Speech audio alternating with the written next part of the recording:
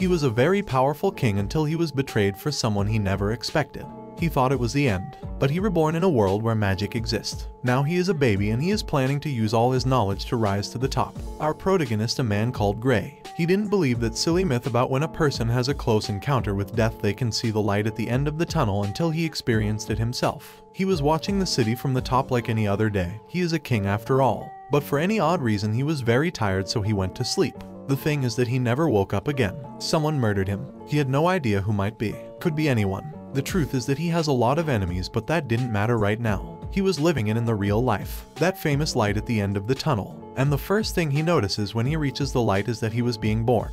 He was being reborn as a little baby called Arthur. His parents were those two kind people. Her mother called Alice, who in addition of being a very gentle person and good-hearted, she took the reins of her family. And his father Reynolds was a reliable and charismatic man, but a little childish from time to time. Our protagonist was thankful for being born in a very lovely family, but at the same time he just went through a suffering that he wouldn't wish to even his enemies. Not being able to control his limbs freely, not being able to control his toxic wastes, and having a weak body that couldn't even take a scratch. Before we continue, I want to make clear that our protagonist's past name is Gray, but in this new life his name is Arthur, so we will name him Arthur from now on. Arthur had so many questions about where he was born, but he knew that these people speak the same language as he does. It was something, but the weird thing is that they all were wearing armor. They carried weapons and buildings seemed to be pretty ancient. All that made him think that he was born sometime in the past. But his theory falls completely when he sees his mother healing her wounds using magic. That's right, he was born in Otherworld, a world where magic exists. In his past life he was a powerful king, led armies, won wars, and even defeated every country's representatives in 1-versus-1 duels. But nonetheless he never was so proud about himself as he was now.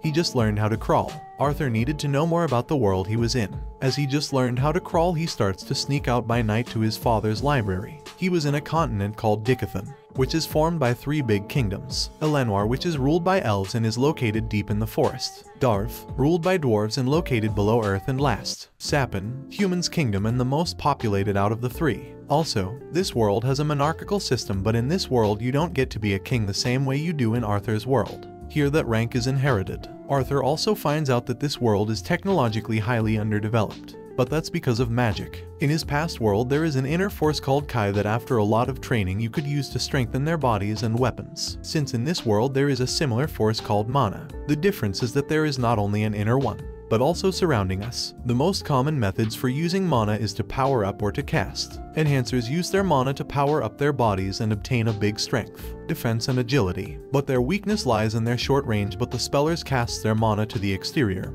and can bend the environment. Yet they have to supplement their own man core with exterior mana to cast a spell. Normally, spellers can manipulate 1 to 4 elements, but there are some that can cast different spells. They are known as diverters. And one good example is Arthur's mother, who can use healing spells. Something important to highlight is that the ability to use magic is something genetic. Only 1 of every 100 kids are born with the ability to use magic. The first sign of it happens between puberty and the end of adolescence, the time where mana core is revealed. All of this about the mana core seemed so similar for him, just like the Kai core back in his world. The difference is that in his world, kids were trained to gather every different fragments of their inner Kai so then they could build the whole circle. While here, they let everything to happen naturally. So Arthur asks himself if he could do the same thing he did in his world but with the mana core. He closes his eyes. He focuses and effectively he can see a bunch of little mana fragments living within him. And just as he did back in his world, he starts to gather them all to create a core, though his attempts were always interrupted when his mother noticed. Since then, 2 years had passed. Her mother noticed that her son was a little different from the rest. He loved to go to the city, but not for toys and candy, but to get into the armory. He loved to be there, and also he had this strange vice of sneaking out into the studio anytime he could. Her mother was worried about what kind of man he would become in the future. She had to be a very strict mother to avoid his son to get into trouble. She could not trust in Reynolds after all. The guy wanted to teach him how to fight since he was just crawling. Arthur started studying his father and realized quickly that he was an enhancer. It would normally take him 3 minutes of concentration just to carry some simple rocks. His father used to train in the courtyard and he often used to make a mess. For example, this time he took out an enormous tree. Her mother came out to see what was happening and Arthur takes advantage of this to continue his training. During these 2 years he had progressed a lot with his core and he was about to make it. Arthur now knew why that used to take up to the adolescence to make it. because these fragments come together very slow. But Arthur forced it and he manages to make it in just 2 years. The whole house blows into pieces. Reynolds protects her wife quickly, but she could only think about his son. Art is still inside. Reynolds runs as fast as possible, but once he passed all the debris, he can't believe what he sees. A worried Alice gets close to see what was happening. She also gets impressed when she sees what her 2-year-old child has awoken. Arthur felt great. His body didn't feel weak as before until he realized that his whole house had been destroyed. From that moment, many things changed. His mother started teaching him how to read and write. His father taught him the magic basics and also physical training, though it was difficult because of his body. At 3 years old, his father gave him a wooden sword and started training physical combat. He had to train every day and he couldn't do what he wanted until he finished his sessions. And what he wanted to do wasn't playing video games or read manga, but to keep studying. The level of strength in this world is measured by the mana core's color. It starts being black because of the blood and other impurities mixed when the core is just formed, but as impurities gets filtered, the core becomes more pure. The order is the following: black, red, orange, yellow, silver, and the strongest of all, white. Every color has 3 phases: dark, solid, and clear. That is to say, to advance from red to orange, the person must go through dark red, solid red, and clear red. And their son was an exceptional prodigy, and his father thought that he was limiting his potential by teaching him alone instead of taking him to the right mentor. So he tells his wife that it is time to send him to the big city of Xyrus. Alice completely disagreed with that because his son was only 4 years old and she wasn't planning on send him alone to another city, until Arthur gives them an idea to just move out together. They thought that how couldn't they think about that before? So now everything was solved. They decided to leave the next day since their old friends, the Twin Horns, would travel to Xyrus as well. Finally, Arthur could get out from that little and calm town.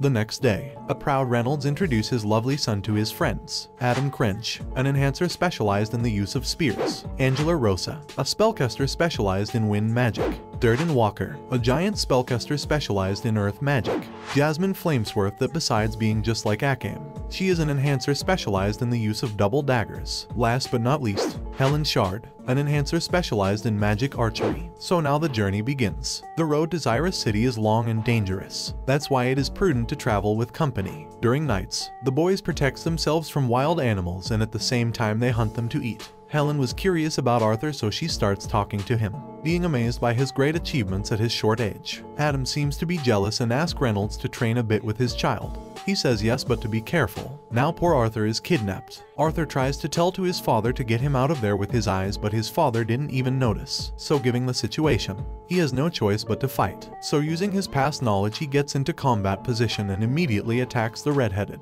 Adam was standing confidently waiting to block the little one's attack, but Arthur suddenly disappears. Adam couldn't believe it. He had positioned himself at his back and now he couldn't defend himself, but little Arthur misses and loses his balance. The battle continues, and watch this fancy dodge. Just after that, he rushes into his opponent to tackle him. Once in the floor, he jumps to hit the final blow, but Adam was waiting for him with an unexpected kick that Arthur barely manages to avoid. Now it was him who was on the floor. The red-headed approaches and attacks him with everything he has got. Luckily, Arthur manages to block it, but he suffered the most because of his little body. The giant hits the red-headed for exceeding, but the red-headed says that exceeding my ass, and asks Reynolds what kind of evil training he did to this poor boy to making him a monster. But Reynolds says that he actually didn't taught him that. Arthur lies, saying that he learned that from his father and reading some books. So now the other were interested in learning some of his moves and techniques. A lot of days had passed since the beginning of their journey. The training he was giving it to Helen. Adam and his father was progressing well, but the one that had advanced the most was Jasmine. She had learned some Arthur's techniques. She even unexpectedly learned his particular way of running, and with that, the relationship between Arthur and Jasmine was getting stronger. She even gave him a birthday present. Yes, Arthur's birthday was during the journey. While on their way, Arthur was being stalked by Jasmine, who wanted to suck up all of his knowledge. Some bandits attacks them. Anglia protects the carriage with her wind magic, and now everyone being mad, they prepare to attack. The problem is that they were completely surrounded. There were some bandits that planned to steal everything they had and to kidnap the women and children to sell them. Arthur was so mad, but her mother doesn't let him out since he is just a baby. On the other hand, his father starts to beat up bandits like if it was a sport, although he almost loses it, but Helen saves him in last minute. Jasmine and Adam doesn't fall behind. They were pulverizing all those madmen, but Jasmine faces a hard opponent. It was a mage who fought with a whip. Being a dagger user, the reach difference was against her. Arthur was thinking about a way to help her when suddenly his father was hurt by the bandits' leader. Arthur hurries his mother to go and heal him, but weirdly she couldn't use her powers as she used to. Reynolds says don't worry, those wounds were not mortal. He even says to his son that once her mother finished her spell he should protect her and escape since he had enough strength to beat the bandits' leader, but he couldn't do it if he had to worry about both of them. Arthur refused to escape and tell his father that he can fight and he knows it, so he would be staying and supporting them, and his father says that the reason why he wants him to protect her is because she is pregnant.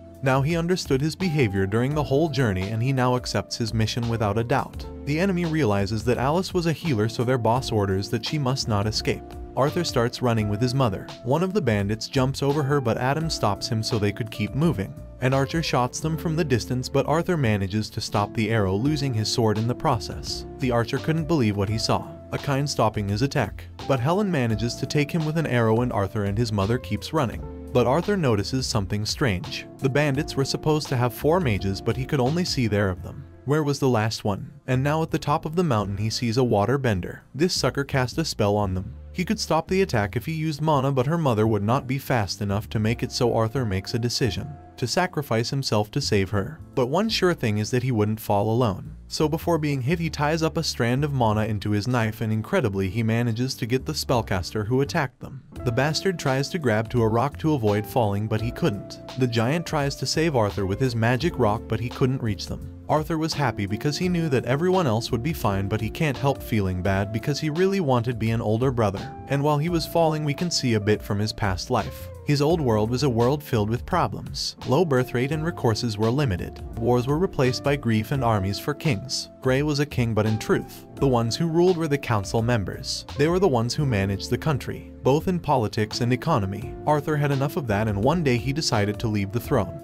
He dedicated all of his life in becoming the strongest. But why? At the end of the day he still was an orphan who lost everything he loved, and if he had the opportunity he would give it all to go back to his sperm and to be with everyone again. But it was impossible. This was the end. Or maybe not, since for any odd reason Arthur managed to survive. The bandit wasn't so lucky. The problem is that he was injured and had no idea where he was. With little strength he managed to eat a bit and to drink some water. He closes his eyes and he goes to rest. When he wakes up he was feeling better and he can stand up on his feet. He grabs the things that still works, and looking back at what happened he couldn't believe that he survived a fall like that.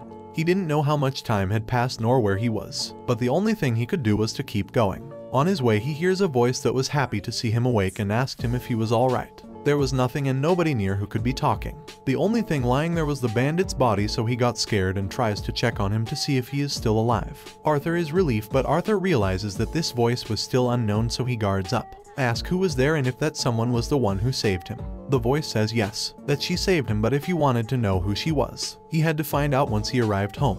Arthur asks why should he obey, and the voice says that she is the only one who could take him home. So Arthur's attitude changes and starts to talk to the voice more respectfully. The voice liked that new attitude, so she shows him the way. Now that he knew where to go, he starts moving immediately since the woods is a safer place when there is light. On his way Arthur starts asking to himself what kind of magic she could use to save him. Also, who could she know where they were going to land, and why did she only save him? The more he thought about it the more questions he had. On his way, Arthur finds a river and he can't help but to enjoy it a bit. The voice says he is reckless for doing that. Arthur immediately covers his parts, but the voice says that he shouldn't worry. There wasn't much to see anyways. Arthur's pride was hurt, but a king should always be calm and still. He finally reached the right place. The voice welcomes him. Arthur, confused, said hello to the giant mountain, and the voice says that it would be interesting, but she was not that bunch of rocks. Arthur entered the cave, and after falling he finally meets his savior. She was intimidating. She was a Pekka's. She starts to get close to him. Arthur can't help to be scared and he starts to get back, but she really wanted to heal him. Then she says that she would create a dimensional portal strong enough to send him home. It would take a long time, but meanwhile he could eat from the plants and spices she had inside.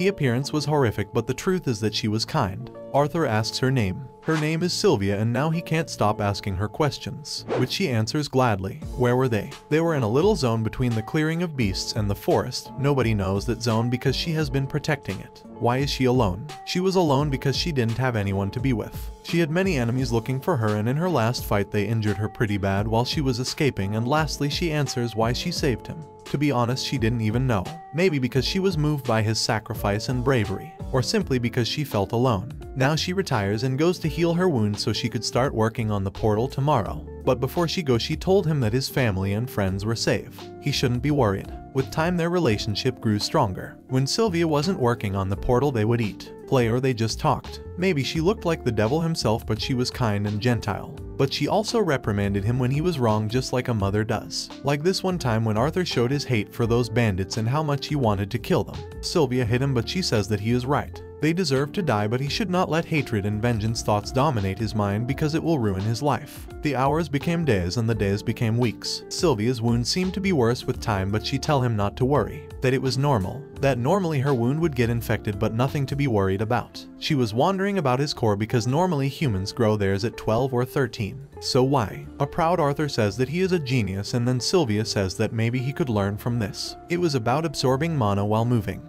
even if he is very good at fighting. Arthur can't understand how is he able to do that, and Sylvia explains that humans' way of thinking is very flat when it comes to mana, and it is something very basic for beasts. They learn it naturally, but because humans take too long to awake it, they can't manage to comprehend it well. But this is not Arthur's case, and he maybe could do it. So exit it. He now starts to practice, but it is more difficult than he thought, but with time he finally manages to do it. The problem is that when he goes to tell Sylvia, she falls on the ground in a puddle of blood. Arthur immediately runs to help her. He couldn't understand why her wound gotten worse so bad. So he looks at the portal and sees that is finished. And then he understood. She was sacrificing herself to create the portal. Sylvia tells him to calm down, not to cry anymore. They have little time together left, and there was no point in wasting the time blaming himself. But Arthur says how not to. She was dying just to help him. She says that in fact he is doing her a favor. Now she could leave that cave faster, and Sylvia shows her real form. She was a dragon. Arthur was speechless, and even though he had a lot of questions, there was no time. Sylvia had to use her real form to complete the portal. But now that she had showed her form, they would come for her. Arthur couldn't understand anything, but she get out what it seems to be an egg and gives it to him along with a feather that should hide his aura. Then she touches his chest and some marks appears in his hands. Sylvia says that with this, everything will be revealed at the right moment. The portal was ready. She didn't have the time to make it directly to his home, but he should be able to arrive to a place with humans nearby. Suddenly debris starts to fall down and a dark voice is heard. Someone had appeared to take Sylvia. It was another Pekka. Then Sylvia casted a spell that seemed to stop time, and she apologizes to Arthur because the truth is that she prolonged the time when making the portal just to spend more time with him, and as a last favor she asked him to call her grandma. And between tears he says to forget that she has to take advantage since the time was stopped to escape from there. He didn't care about the past, but Sylvia says that she can't do that and pushes him to the portal. And while getting away and seeing Sylvia getting far from him, Arthur calls her grandma and she happy thanks him for everything. Arthur appears in an unknown place. He was on the floor and has no motivation to getting up. His mind was melancholic about those 4 months he lived with her, but something gets him up. It was her voice. She survived. But not really. It was only a message left by her. It was a bit frustrating, but Sylvia says that he is not ready for the truth. His body was a child's one, and even with his core being dark red, he wasn't strong enough. Before dying, Sylvia left him a gift, her special will, and says that his future development as magician will be up to how good he uses her gift. Even though Arthur didn't care, he wanted her to be alive. Sylvia could see how Arthur might be feeling. Pain, anger, guilt, but she reminds him that he has a family to take care of and a purpose to fulfill. The only thing she asks is that he becomes a man that her and his parents could be proud of, and lastly, she says that he will receive more news when his core has passed the white phase. In that moment she will explain everything. But the most shocking thing is when she says goodbye, calling him King Grey. Now Arthur is filled with questions. Since when she knew about his identity, how did she know? But it was useless. He wouldn't get any answers. He rather gets up and start exploring the forest to know where he is. He climbs up to the top of a tree and realizes that he was inside Elshire Forest. Sylvia told him that she would send him to a place near humans, so he didn't understand why he was there, and suddenly he hears a scream. Arthur rushes. It must be humans, and from the top he manages to see their carriage. What a luck. Maybe he could be friends with them, but when he gets near, something disturbs him. So he listens closely and his suspicions are confirmed. They were slave traders. They were happy because they caught a female elf. Female elves worth a lot in the market, especially this one, because she was a kid and she probably was a virgin. Arthur was very angry, but looking at the bright side, it was an opportunity for him to distress a bit. Arthur wanted to kill them so bad, but he didn't act immediately. Even for him, facing the 4 of them would be difficult, so he followed them, waiting for an opportunity, eating energy to then make a move. The night had come and it was now or never. Arthur took some kind of seed and threw it to distract the wolves. The wolves start to behave like crazy, and just as he wanted, one of the kidnappers gets out to try and calm them. Arthur didn't have any weapons, so he had to use a method from his old world. He didn't know if it would work, but luckily it did. He created a magic knife using just his mana. Quietly he went down from the tree, and before the guy could talk he murdered him. Grabs him before he hits the floor to avoid noises and thanks him for the weapon. Now the wolves are taking care of the body. The guy took a lot of time to return, so one of the other kidnappers goes out to see what happened. When he sees that scene he can't help being in shock. But Arthur appears before he could say anything. Fighting with that body was exhausting, but he must finish with the others while they were sleeping, but the elf brings down his plan when she starts screaming for help. The other two guys left wakes up and they start looking for their friends. One of them sees Arthur and rushes into him. But Arthur was more powerful, so he left him out of combat easily. The guy screams out of pain, alerting the last of them. The guy warns him, saying that the boy was a magician, but instead of being scared, the bastard gets happy. A magician boy is very rare and he might get more money with him than the girl. So he shows him that he is also a magician and please avoid being hurt. In a blink of an eye he gets behind Arthur, but he dodges him. The guy rushes again, but Arthur breaks his hips with a rock. He also threw the knife, but the bastard grabbed it like it was nothing. He was fast. Our protagonist manages to defend himself, but he still hit him with a kick and the guy grabs it. He just grabbed his gold mine, but Arthur came up with something in mind. To condense his mana and create a sword. It was pretty similar to wine magic. Maybe fire magic could be condensed as well. So he tries and manages to create a strong explosion. Now the guy was really furious. He didn't care about selling him. He was going to kill him. But before he could start talking, Arthur beats the shit out of him. The last bastard begs him for forgiveness, but Arthur has no mercy for people like them. It was difficult, but he finally did it. Now he goes to the child and with a smile in his face he frees her, even though he carries her blindfolded all the way. He didn't want a child to see all that terrible scene. After a long walk they reach a safe place and Arthur removes her blindfold. The girl is moved and she thanks him for everything. Arthur says that he needs to get back home and that the bad guys wouldn't chase her anymore. It is supposed that elves are safe in that forest, but the girl says that that's not the case. That beast always scares them. Arthur gives up and he ends up agreeing to accompany the girl, and he didn't even know where she lived. Arthur leaves her alone for a moment while he is searching for supply for their journey. He gets back to the bandit's carriage and takes everything that might be useful. He doesn't know how much they will be traveling, so the more he carries the better. The carriage was ruined, so they couldn't use it. And mounting the wolves wasn't a viable option, so he frees them. Arthur found some clothes for the girl and he gives it to her, and together they start walking the direction she marked. They got to know each other more while walking. Her name was Tesha Iralith, a smiling, curious, kind, but above all a crybaby girl. During all night Arthur tells her to go to sleep while he keeps watching, but he really wanted a minute alone to find out the will thing Sylvia talked about. But the child wanted him to sleep with her. She said that she would never share bed with a boy, but she promises not to say anything. Arthur tells her not to worry, that he was okay, but she insists that the beasts would be attracted by a kid alone. She says that it was for his own safety, but the truth is that she was scared. And now that he was there she could finally get some rest. They went their way for a few days, and even though going back to his family was something that worried him, what bothered Arthur the most during his journey were the strong and sudden pains going through his mana core. But he tried to hide them from Tesha so she wouldn't worry. They would sleep together, walk together, hunt together, even though she didn't want to. But little by little the elf seemed to know more and more the place. They were near, but their journey kept being delayed because his body couldn't hold up the constant rhythm. Tesha mustered the courage and finally asked Arthur that after all they've been through, now she could call her art as his family did. Arthur says yes, that there was no problem, but she was disappointed because he accepted just like that as if it was nothing. So just to bother her, Arthur changes his answer and says that it would be an honor if Tesha Iralith would call this humble peasant as art. Although their mental age different, both of them had become close, and at last after a long travel they arrived. Arthur could only see trees and bushes and a lot of tall grass, but Tesha starts touching some trees and a magic entrance appears. They entered the portal and suddenly they arrived to this incredible place. A bunch of kneeled men appear immediately. They had come to welcome the princess. Arthur couldn't believe what he heard. But the king and queen Elenwar appear, and they were so relieved because their daughter had finally appeared. And with them there was Virium Iralith, a man present in every history book, the old king of Elenwar who led the last war against humans from Sapin Kingdom. Arthur gives a little push to Tesha and gets happy for this touching reunion. The king thanks him for helping them and he invites him to a feast as a sign of gratitude. His words were kind, but his eyes showed that it was an order and not an offer. Arthur accepts and everyone gets surprised when Tesha holds his hand, and with a big smile she says that she has so many things to show him. When he knew that she was a princess he thought that she'd live in a big castle. But the truth was so much more than he thought. The queen asks her servants to make their guest comfortable, but Arthur refuses. First of all, he wanted to explain what happened so they could take him seriously, and not just like a child. He politely introduces himself and then he proceeds to explain everything. even though he doesn't tell all the truth. He tells that he was with his family and they had to go separated because of some bandits. The king got furious when he knows that some slave traders were guilty of all that. It was about some miserable humans. I should have known, he says. But Arthur says that trafficking is a way of life, not a whole race. The soldiers get their weapons ready, but the old king stops them, and now he asks, how is it possible that a kid could rescue her? Did he negotiate with them? Did he ask for mercy? But Arthur says no.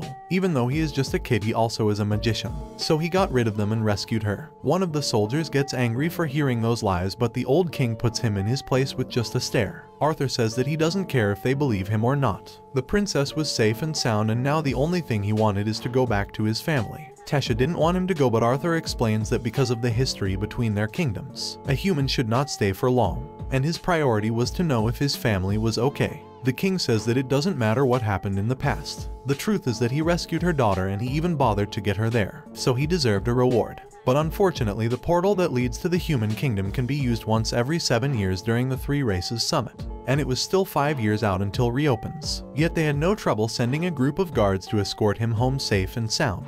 He would have his escort ready for tomorrow, so for now he asks him to get comfortable and rest. So Arthur goes and take a pleasant shower. But everything goes wrong again when those pains got back. Tessa also appears in his room and she greets him with a header. He had treated her family so coldly, and also he was leaving so soon. She didn't want him to go. He is her first friend and she was about to cry, but Arthur cheers her up and asks her to show him the castle. Tesha takes him to her favorite place. It was beautiful, but suddenly a knife is thrown to the princess. Arthur catches it in the air, realized where the attack came from, and uses the knife against him. It was Tesha's grandfather. Arthur asks why the hell did he want to kill his own granddaughter, but later he realizes that it was a fake knife. He was only testing him. His use of mana was mediocre, but he had good senses and reflexes. Now the grandfather could see how he managed to defeat those slave traders. Tesha asks her grandpa not to bother him, but Mr. Virium says that it's been a long time since he knew someone interesting. So he gave the boy a wooden sword and asked him to show him what he has got. Arthur immediately swung his sword into his neck, but he just managed to hit a residual image. Even with that, this little boy was frightening. Arthur rushes again, but he manages to strike another residual image. The grandpa gets behind him and hit him on the back. Arthur manages to protect himself and gets out just in time to avoid another attack.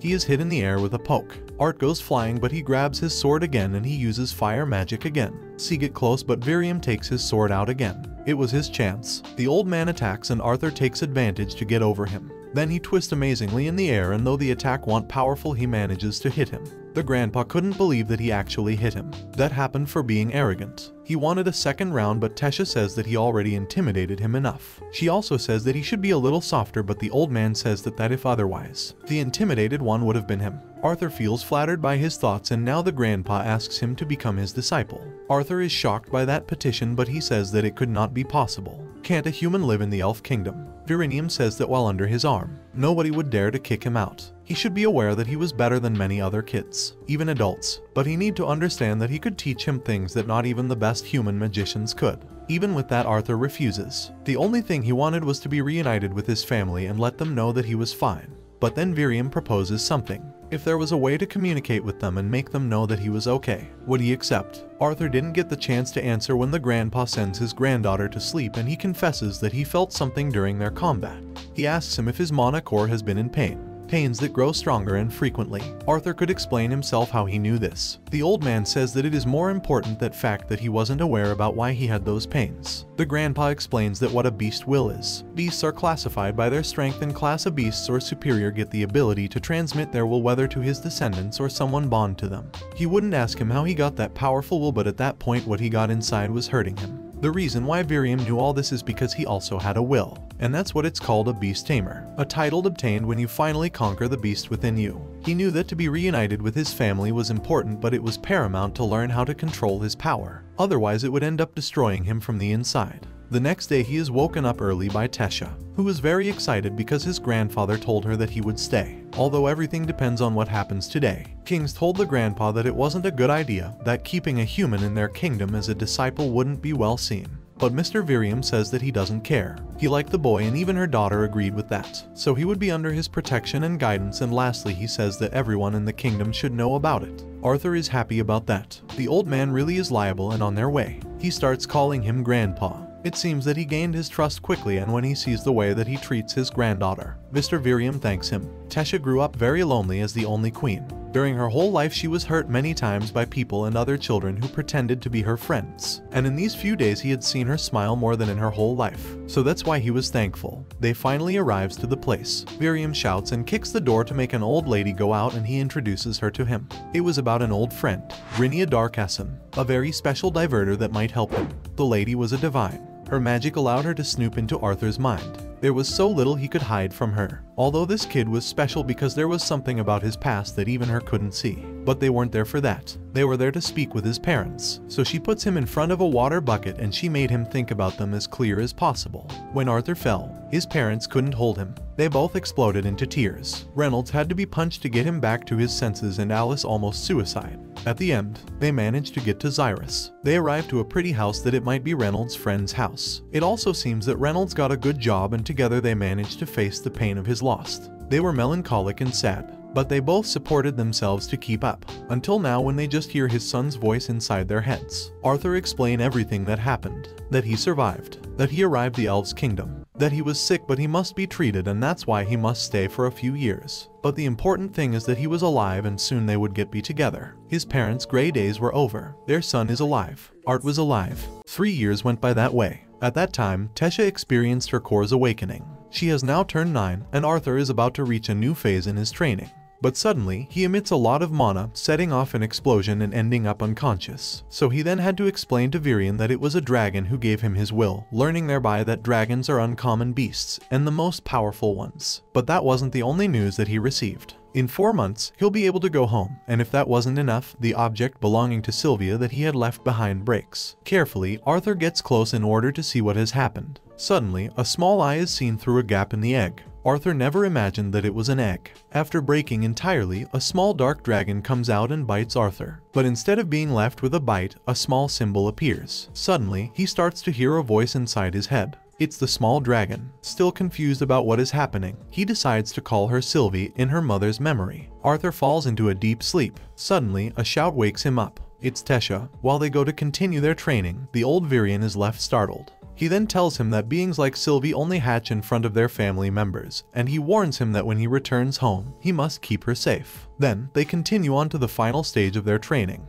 These tamers are able to use a beast's unique mana skills. This has 2 stages. The first stage, the acquisition stage, is that in which a wizard is able to use the beast's strength. But the second stage is that in which a wizard is able to use the beast's true skill. Virion, after years of training, was able to unblock the Shadow Panther's second stage. In that way, he proceeds to give him a display of his power, showing incredible speed while fully concealing his presence, and showing a brutal thirst for blood. Days went by that way, and with Virion's help, he was able to attain the first phase. He also taught him how to conceal his bestial presence from other wizards. In that way, the days went by, enjoying their final days in Elenoir until the day of their departure arrived. Tesha couldn't hide her tears, and she received a special present from the former king. In that way, along with a small group of elves, they arrived at the floating city of Xyrus. Arthur is before a large door. For 3 long years, he lived through many adventures. He lost many companions that he never imagined he would find, and he will finally be able to see his parents again. When they open the door, a maid greets him, and behind her, a small girl, suddenly a woman, approaches him. It's his mother. Suddenly, his father appears from behind, and they all blend into a great embrace. He then tells them about everything he lived.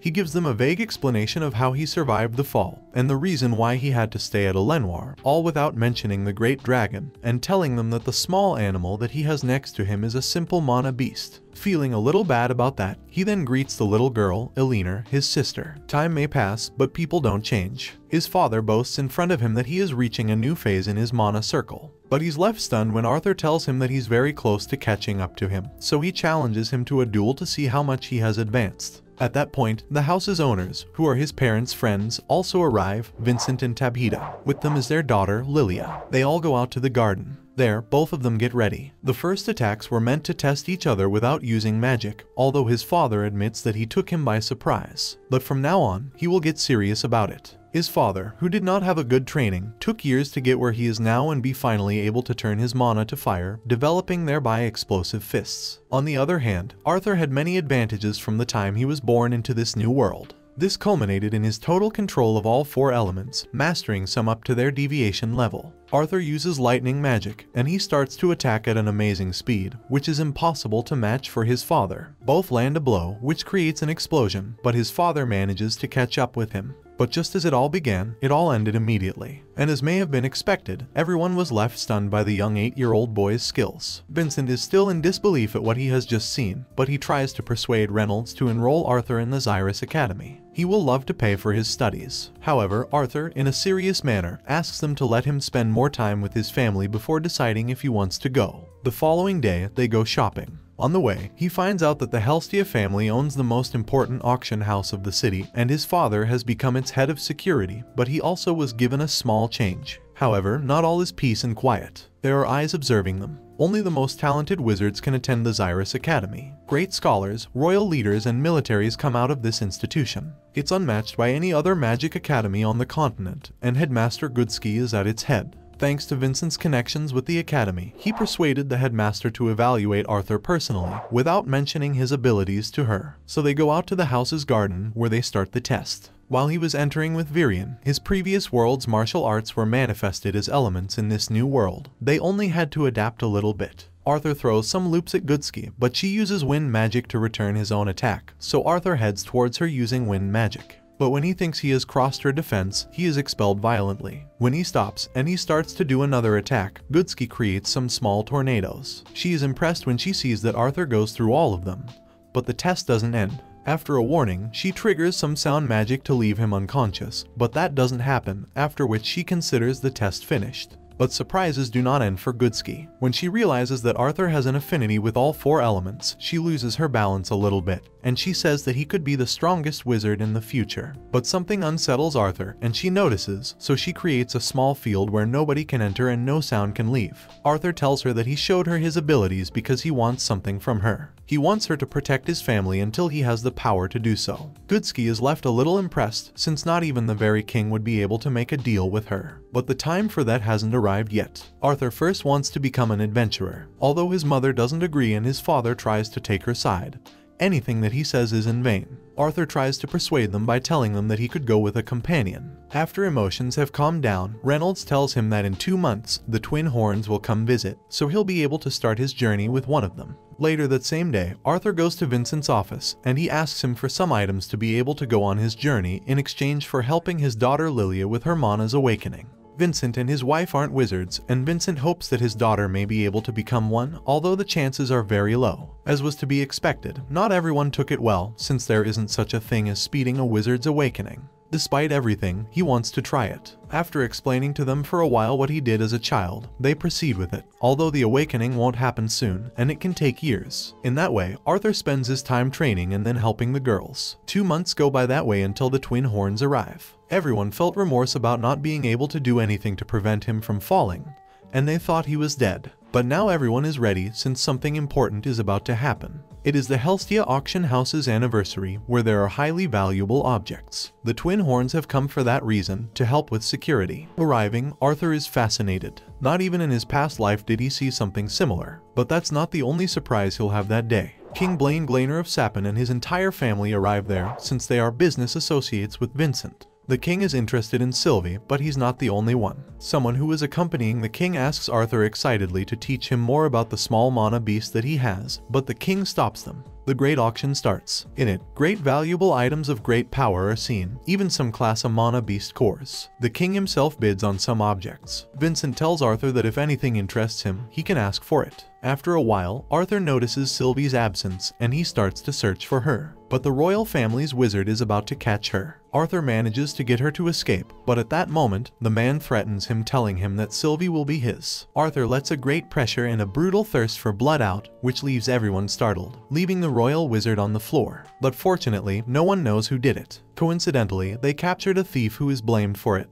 But everything is far from finished. The wizard whispers something to the king, who calls Arthur's father to tell him that he wants to be given Arthur's mana beast in order to gift it to his personal wizard. Far from accepting the king's order, Reynolds avoids the order by saying that neither he nor his wife have anything to do with his son's link, since he got it on his own. The king looks towards Arthur, who looks at him menacingly. He proposes a deal. If he gives him his beast, he will let him choose a sword from his armory. But Arthur declines the offer politely. Far from done, the king offers him an exchange. The MANHWA beast that he just bought in exchange for Sylvie, but Arthur, in a serious manner, rejects the offer again. The king, without patience, asks him a direct question. But Arthur replies with a different question, which leaves everyone stunned. The royal guards attack Arthur, but he beats them with a single blow. The royal wizard tries to cast a spell very close to him. Arthur activates a technique that allows him to split from the flow of time, and he enters the Beast Will's first phase. With a murderous and menacing look, he throws an attack that breaks one of his legs. He tries to ask for help, but nobody can hear him. But everything ended too fast. The king, who was able to see Arthur's first attack, is in disbelief. Then, Lilia's screaming invades the scene. Everyone is left in shock when they see the royal wizard's state, while Arthur is on the floor.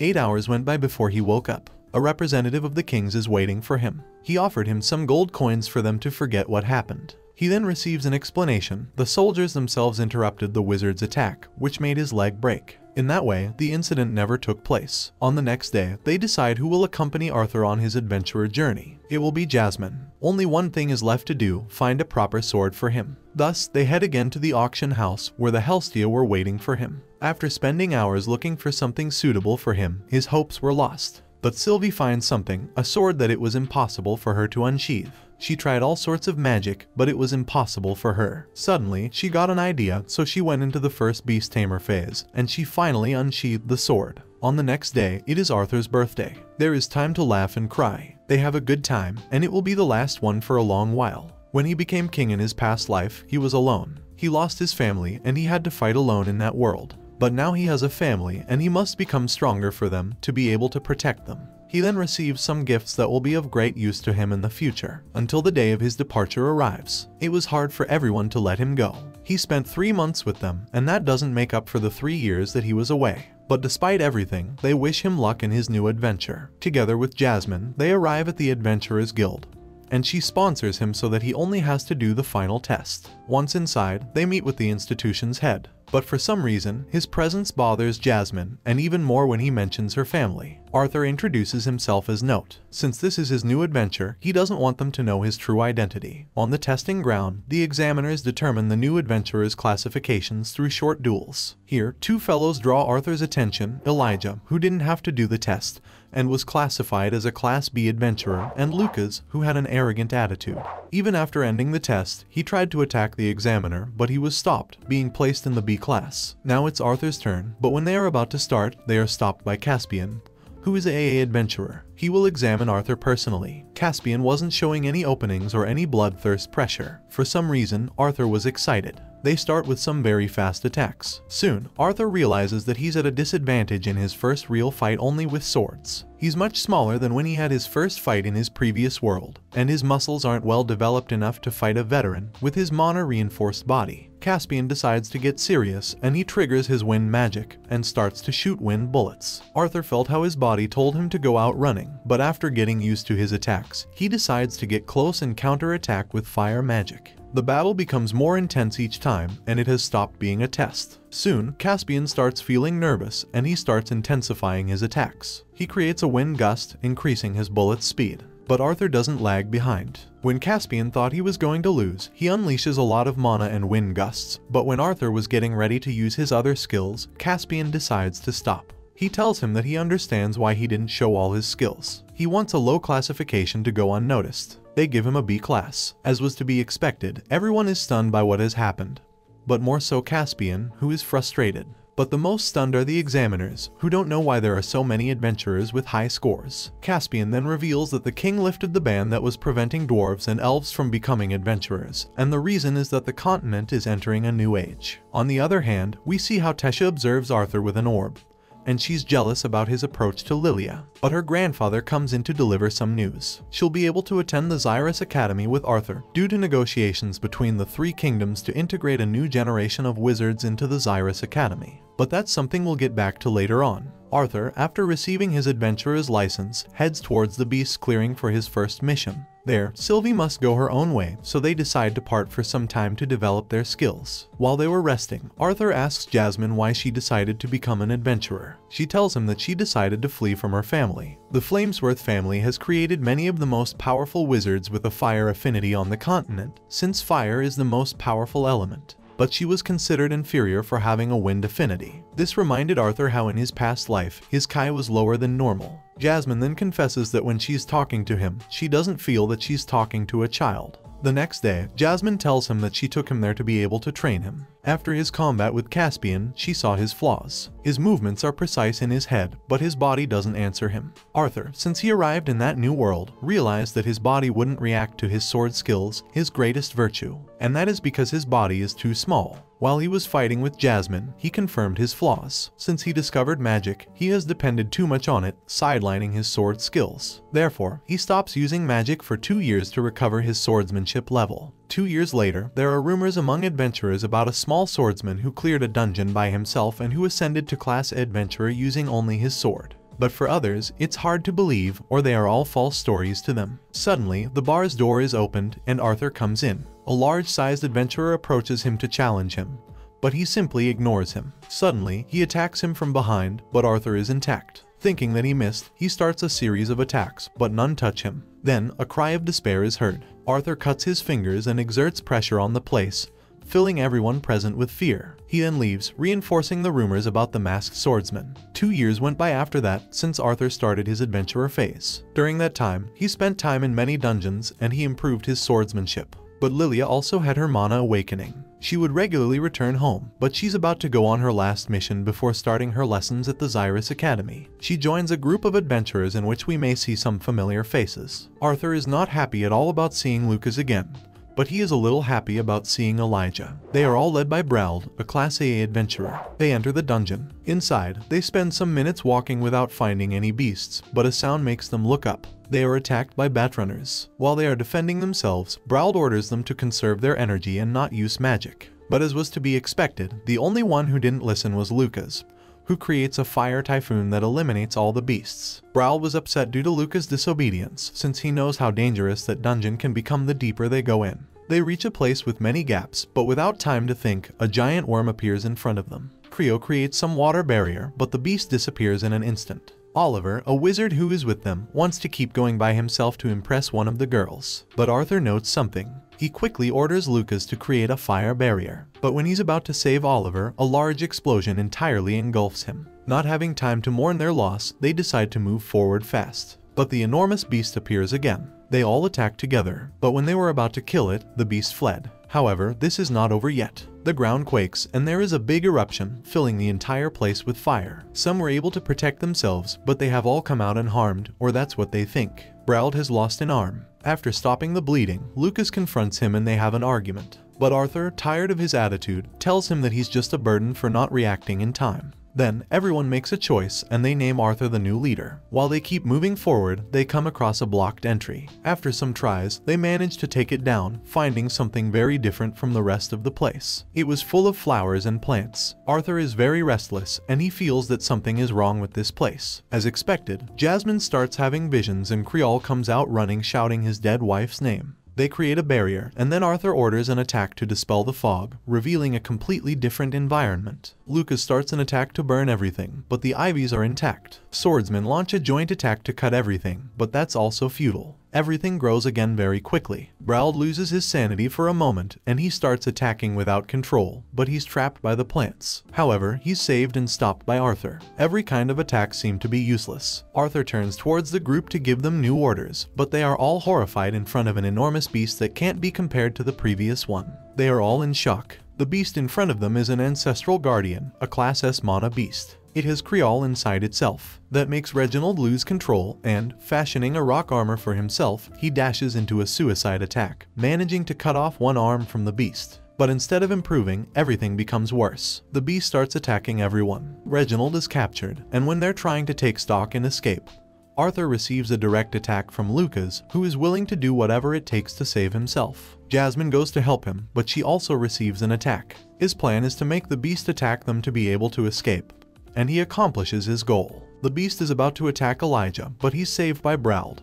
who again, in a fit of madness and fear, dashes on his own to attack the enormous being. Any damage that he inflicts on it is healed in an instant. Now the beast is even more furious. Arthur asks if it may be a good idea to use his secret weapon, but in his current state, that could cause him to die. With no other options, he decides to enter the second beast tamer phase. Some yellow marks appear throughout his body and his hair turns white. With a strength that intimidates the beast itself, Arthur starts to attack it. In that state, Arthur can use all of his environment's mana, and each of his attacks inflicts great damage on the mana beast. The battle turns wilder, but it's time to put an end to it. Arthur freezes the beast with his left hand, and in his right hand, he creates some black beams that destroy the beast completely, but he had to pay a high price. He's left half dead, having lost a lot of blood. With no strength left, he goes unconscious. When he wakes up, Elijah was the one who had saved him, and Jasmine is by his side, also unconscious. The damage that both have suffered is evident. A day went by since that incident. With the little strength he has to speak, he asks him to break some crystals that he has in his glove, which contain his mother's healing magic. He repeats the same with Jasmine, but he still doesn't have the strength to get up. Knowing that they can't leave that place for a while, they introduce each other formally again. Elijah comes from Drav, the dwarves' kingdom, but he's not a dwarf. He doesn't know who his parents are or where he came from. An old man raised him. He lived a normal life until he entered his mana circle's dark orange phase and he triggered his deviant metal creating magic. The old man who raised him told him that it was time to explore the rest of the continent. He is stunned when Arthur tells him that he has an affinity with 4 elements and 2 deviations, and even more when he tells him that he's a beast tamer. When Jasmine wakes up, she apologizes to Arthur because she wasn't able to save him a second time. But it's time to get out of there. The damage done by the battles is enormous and nobody else survived.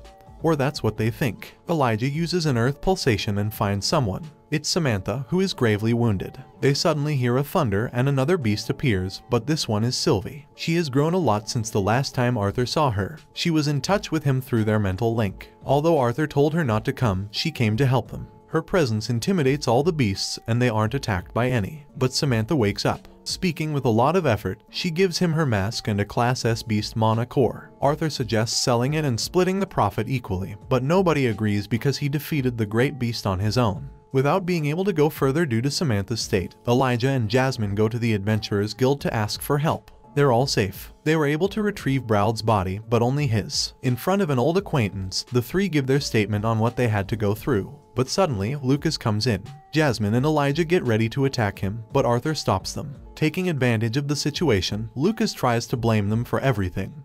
But Arthur throws his sword at him, cutting his ear. Suddenly, the pressure grows heavier. Arthur heads towards him to finish him off. Lucas' guardians go on the attack, but they are quickly defeated one by one, and when he is about to attack Lucas, Bladeheart shouts at him to stop, saying, "I'm sorry, my sword slipped and I wanted it back." Arthur stops. Everyone who is present retreats and only the supervisor and Arthur are left to have a small chat. He advises him not to try to kill Lucas. The Wykes family, to which he belongs, won't stand idly by if something happens to him. Even if they don't know who he is, they will kill everyone close to him, like Jasmine or the Horned Twins, the current members and the former ones. He also gives him a last warning. He must be more careful with Lucas' half-brother, who is one of the most powerful wizards. Minutes later, they conduct a trial on what happened. Lucas is only deprived of his adventurer's license. All of this is due to his family's influence. But Arthur is barred from coming close to Xyrus while Lucas attends the academy, but without having to reveal his identity. Clearly, this angers Lucas because he wanted to know his identity. But all that is arranged since Arthur asked Bladeheart not to reveal anything about him. As a last offer of help, they made him retreat through a secret door. They were waiting for him on the other side.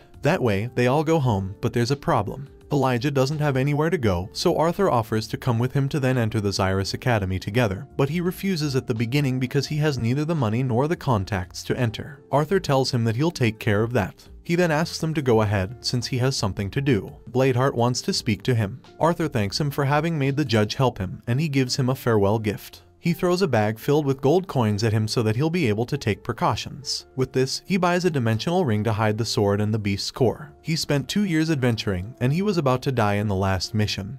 But it's time to go back to a normal life. When night falls, he finally gets home. His sister was waiting for him. His parents also come out to greet him. His mother was worried about him. Thanks to a ring which they both have, she knew that he was about to die. They all gather in the living room and the most excited one is his father, who wants him to tell him about the dungeon. Elijah and Arthur tell him about everything they went through. Their astonished faces were to be expected, but they still can't believe that he alone defeated a Class S beast. Arthur gives his father the mana beast's core so that he can absorb the remaining mana, since he wasn't able to make progress purifying his nucleus, no matter how hard he tried. As noted, his days have passed, so he decides to put away his mask, so as not to use it again. Next day, his father gives him the mana core back. But there's something weird when the mana is completely extracted. The core is delayed, but it's intact, so Arthur decides to find out what's happening. Inside the core is the Class S beast, so he tries his luck and he tries to obtain the beast's will. But Sylvie's will prevents him from doing it, and before destroying the other beast, he drops the core. He then thinks about whom he might give it to. Days go by, and Arthur trains with Elijah and he also spends time with his family. But something is about to happen. The King of Sapin will deliver some important news. While they are heading towards the city center, Arthur and Vincent take different paths. Thanks to Vincent's connections, they manage to see Gideon, the most important artisan on the continent. His knowledge is quite above that of all others, and Arthur heard that there's something he cannot do, make a ship that can sail long distances. So he decides to use his knowledge from his previous life, and he creates the blueprints for a steamboat. In this world, everything depends on magic, which has delayed its scientific progress. But there's something weird. For that reason, he decided not to include any fundamental parts in his blueprint, in order to learn why they suddenly want to create ships to sail large distances. Gideon offers a great amount of treasures for him to hand over the blueprints, and to draw his attention. They contain the core of 2 worm phoenixes and a Class S beast. Therefore, he decides to take them. But that won't be enough to persuade him, so Gideon decides to reveal the truth to him. There is proof that there is a continent beyond Dickatham. A few years back, purely by luck, an adventurer shot down an artifact that was joined to a mana beast that was capable of camouflaging. Gideon, after a year of research, discovered that the artifact is capable of filming and storing images, so they concluded that someone's been observing them for some time, which is not good news. After leaving the entire blueprints with him, they head towards the city center together with Elijah. On their way, they come across a group of young men beating another one just for being from the Drav Kingdom. Elijah decides to stop them, but they are all forbidden from using magic outside the academy, so he also starts receiving damage. This clearly angers Arthur, and he easily defeats them without having to use magic. This is so until one of them decides to use magic.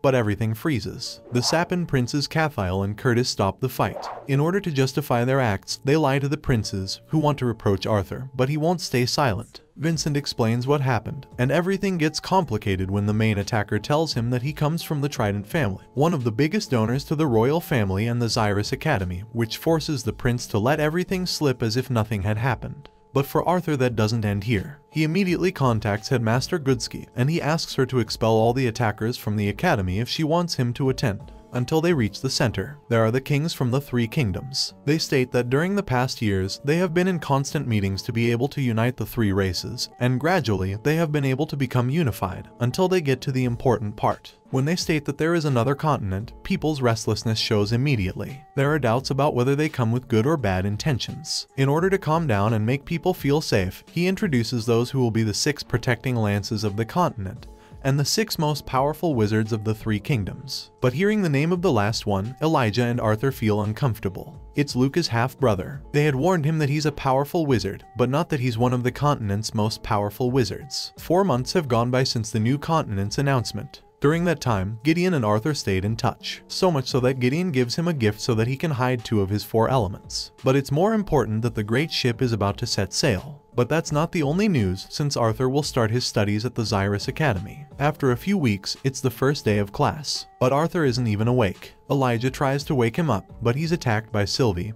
who also wants to stay asleep. After saying goodbye to his family, they arrive at the academy. They meet a large number of students at the entrance, several of them accompanied by mana beasts, and they all enter a large building with gold and shiny decorations. They complete a last identity registration there where they have to declare their elemental affinities. The records officer is surprised upon learning that Arthur has 2 affinities. Next, they move on to an enormous conference hall where Headmistress Cynthia appears, who silences the entire place with an incredible display of sound magic. After giving a brief speech and announcing her excitement about having more students from the other races, she gives the floor to the student council leader. They are all charmed by her beauty. Sylvie jumps happily when she realizes who it is, but Arthur gives a slight smile. After 4 years, he sees his old friend again, Tesha Iralif, who also delivers a small speech in order to try to settle issues about discrimination among races and among battle and scholar wizards. Later on, while they were heading towards their rooms, they witnessed some acts of that nature, a human treating a dwarf with contempt, forcing him to start a duel. The power difference is evident, and after a series of attacks, the human prevails. But that's not enough for him, and he tries to break his hand.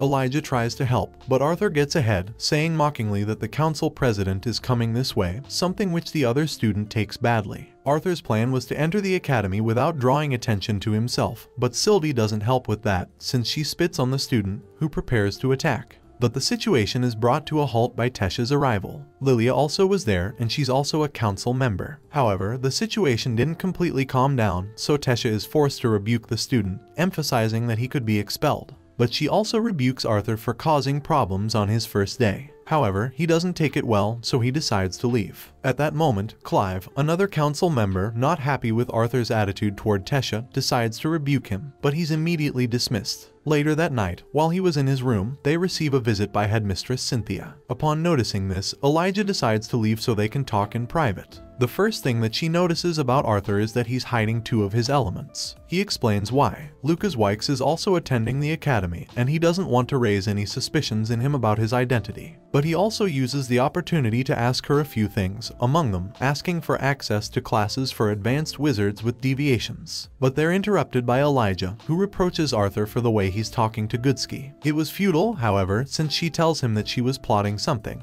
If he wants to have unlimited access to all that, he will have to be part of the disciplinary committee, a group made up of the strongest wizards in the academy who are in charge of keeping order and enforcing norms. Not having a choice, Arthur accepts, so he is given the uniform, which makes him suspect that she already had planned for him to accept the terms. Before leaving, she tells him to fix things with Tessia. Elijah, who can't stand Arthur anymore, calls him the Princess Charmer. The night isn't over yet, and they head to the dining hall, where sights don't go unnoticed. While they were eating, a group of students approach them, who invite Elijah to join their group. But both he and Elijah make fun of them for their name and attitude. When they try to attack him, their attack is repelled. Thinking that it was all luck, his assailant attacks again.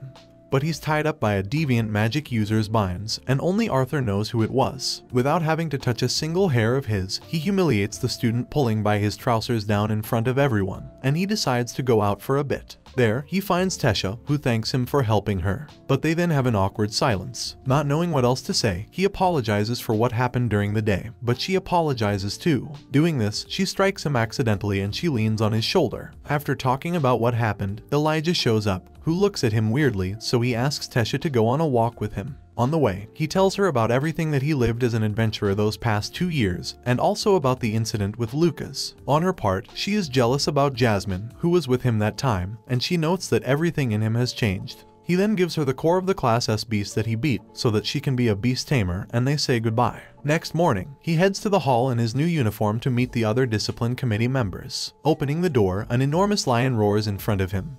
But Arthur doesn't even flinch. Behind the beast was Kai Cresleys, a 4th year who looks curiously at Arthur. His plan was to frighten him with the World Lion's help. They greet each other. Next to them is Doradria, a 1st year. They are both on the discipline committee. Wasting no more time, they head to the room where the other members are. Going inside, there is someone familiar, Prince Curtis, whom Arthur already imagined would be the last member. Arthur thinks and he concludes that the lion they have there is the beast which the king bought some years back at the auction where they first met. Going down the stairs comes Princess Kathleen, who greets him with a subtle smile. On the other side comes another acquaintance, Faerith, the elf that he met while he was at Elenoir. Arthur mocks him for a while, reminding him of the small fight they had years ago. Suddenly, the last 2 members appear, Claire Bladeheart and Theo. The latter decides to test his strength, and he offers to shake his hand. At that instant, he uses gravitational magic to pull him to the ground.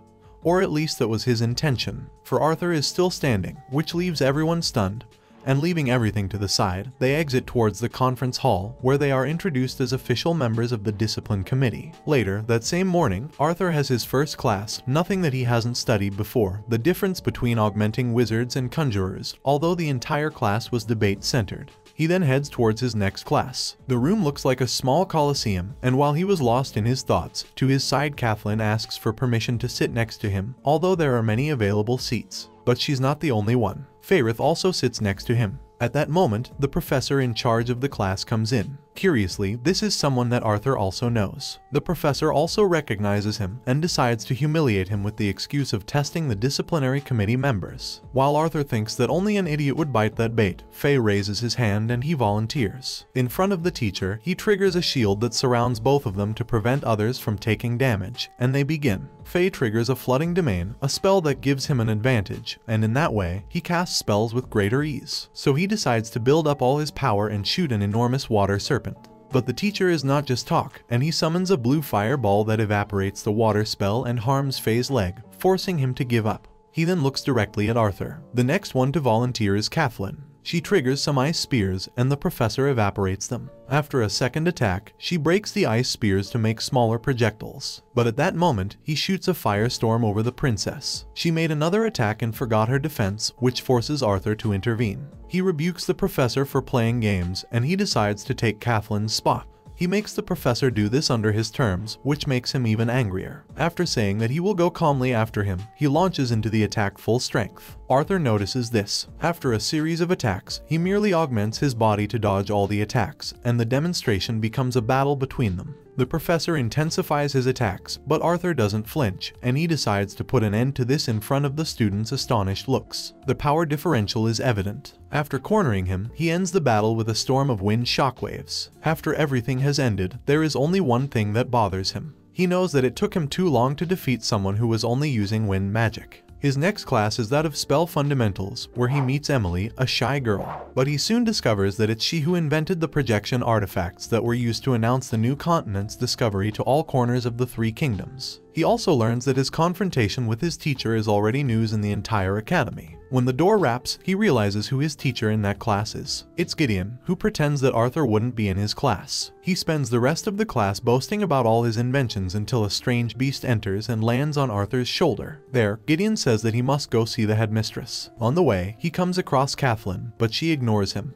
Upon entering, he meets Goodsky, who has a serious look. She invites him to take a seat. Arthur tries to explain to her what happened with the professor, but she says that she doesn't care, and she asks him if he wants to become the temporary teacher of that class. Arthur thinks that it's a joke, but he quickly thinks that Kathleen has something to do with it. Goodsky makes a joke about that, saying that she doesn't want him to steal both princesses' hearts and start a civil war. But Kathleen was the one who suggested that. Arthur says that he hasn't even finished his first day of class, and asks about what parents will think. Goodsky replies that it's her school, her rules. So after thinking about it, Arthur accepts and he leaves. While he's leaving, Goodsky and her Link observe him. The latter tells her that Sylvie's true identity is that of a dragon. Goodsky is amazed, and as a warning, she advises him not to make him his enemy, because in the future he could be the one to destroy the continent. At the beginning of his next class, he comes across Curtis and Claire, but Tesha also comes in, who upon seeing how Claire is resting her shoulder on Arthur, becomes mad and ignores him. But someone else passes by his side, someone whose sole presence makes Arthur mad.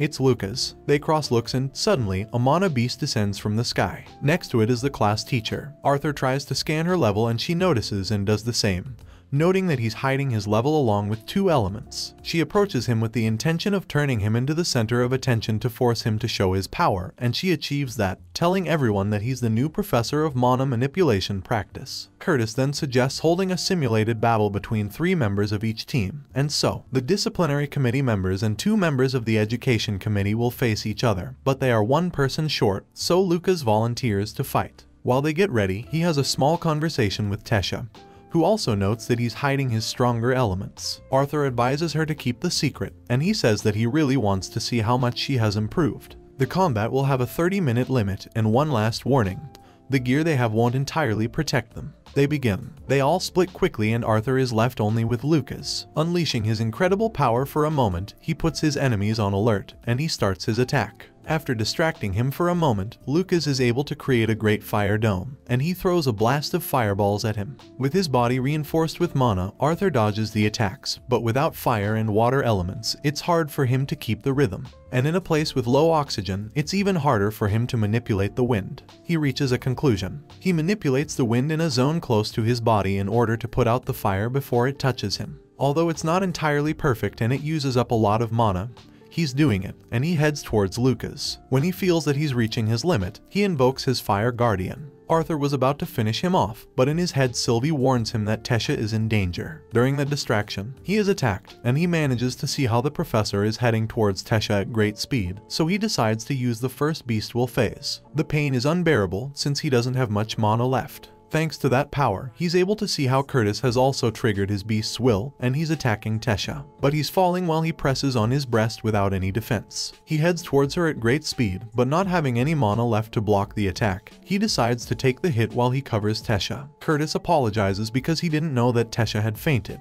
but Glory comforts him. When the smoke clears, she is left stunned seeing Arthur cover Tesha. Up until a moment ago, he was fighting with Lucas. They immediately administer first aid. Arthur wakes up in a room, and the first thing he sees is Sylvie, who reproaches him for thinking he's the strongest one, but he was about to die. Suddenly, Headmistress Cynthia comes in. She tells him that Tesha is fine for now. Arthur interrupts her saying that it's the mana beast, that her body can't bear it. She didn't know that Arthur had given it to her, but he says that it's his mistake not to have told the teachers about that, since the beast's assimilation moment is the most delicate one for a wizard. Finally, she thanks him for protecting her student and she leaves. Later on, after opening his eyes again, he sees his family. They're all more worried about what happened to the one who did this to him, and suddenly Tesha and her family also come in. They all have a good time, passing from Arthur's mother's insinuations about Tesha becoming his wife, to old Virian's joking about how he obtained a Class S beast score. But the entire visit is brief, since there are many others still who want to see him. Some came because they wanted answers about what happened, others to apologize, and others simply because they were worried about his health. The last to come was the inventor, Gideon. He says that he has prepared a gift for him on his personal training ground just so that Arthur will owe him a favor. But, unexpectedly, Tesha comes in again, smiling because Arthur almost died.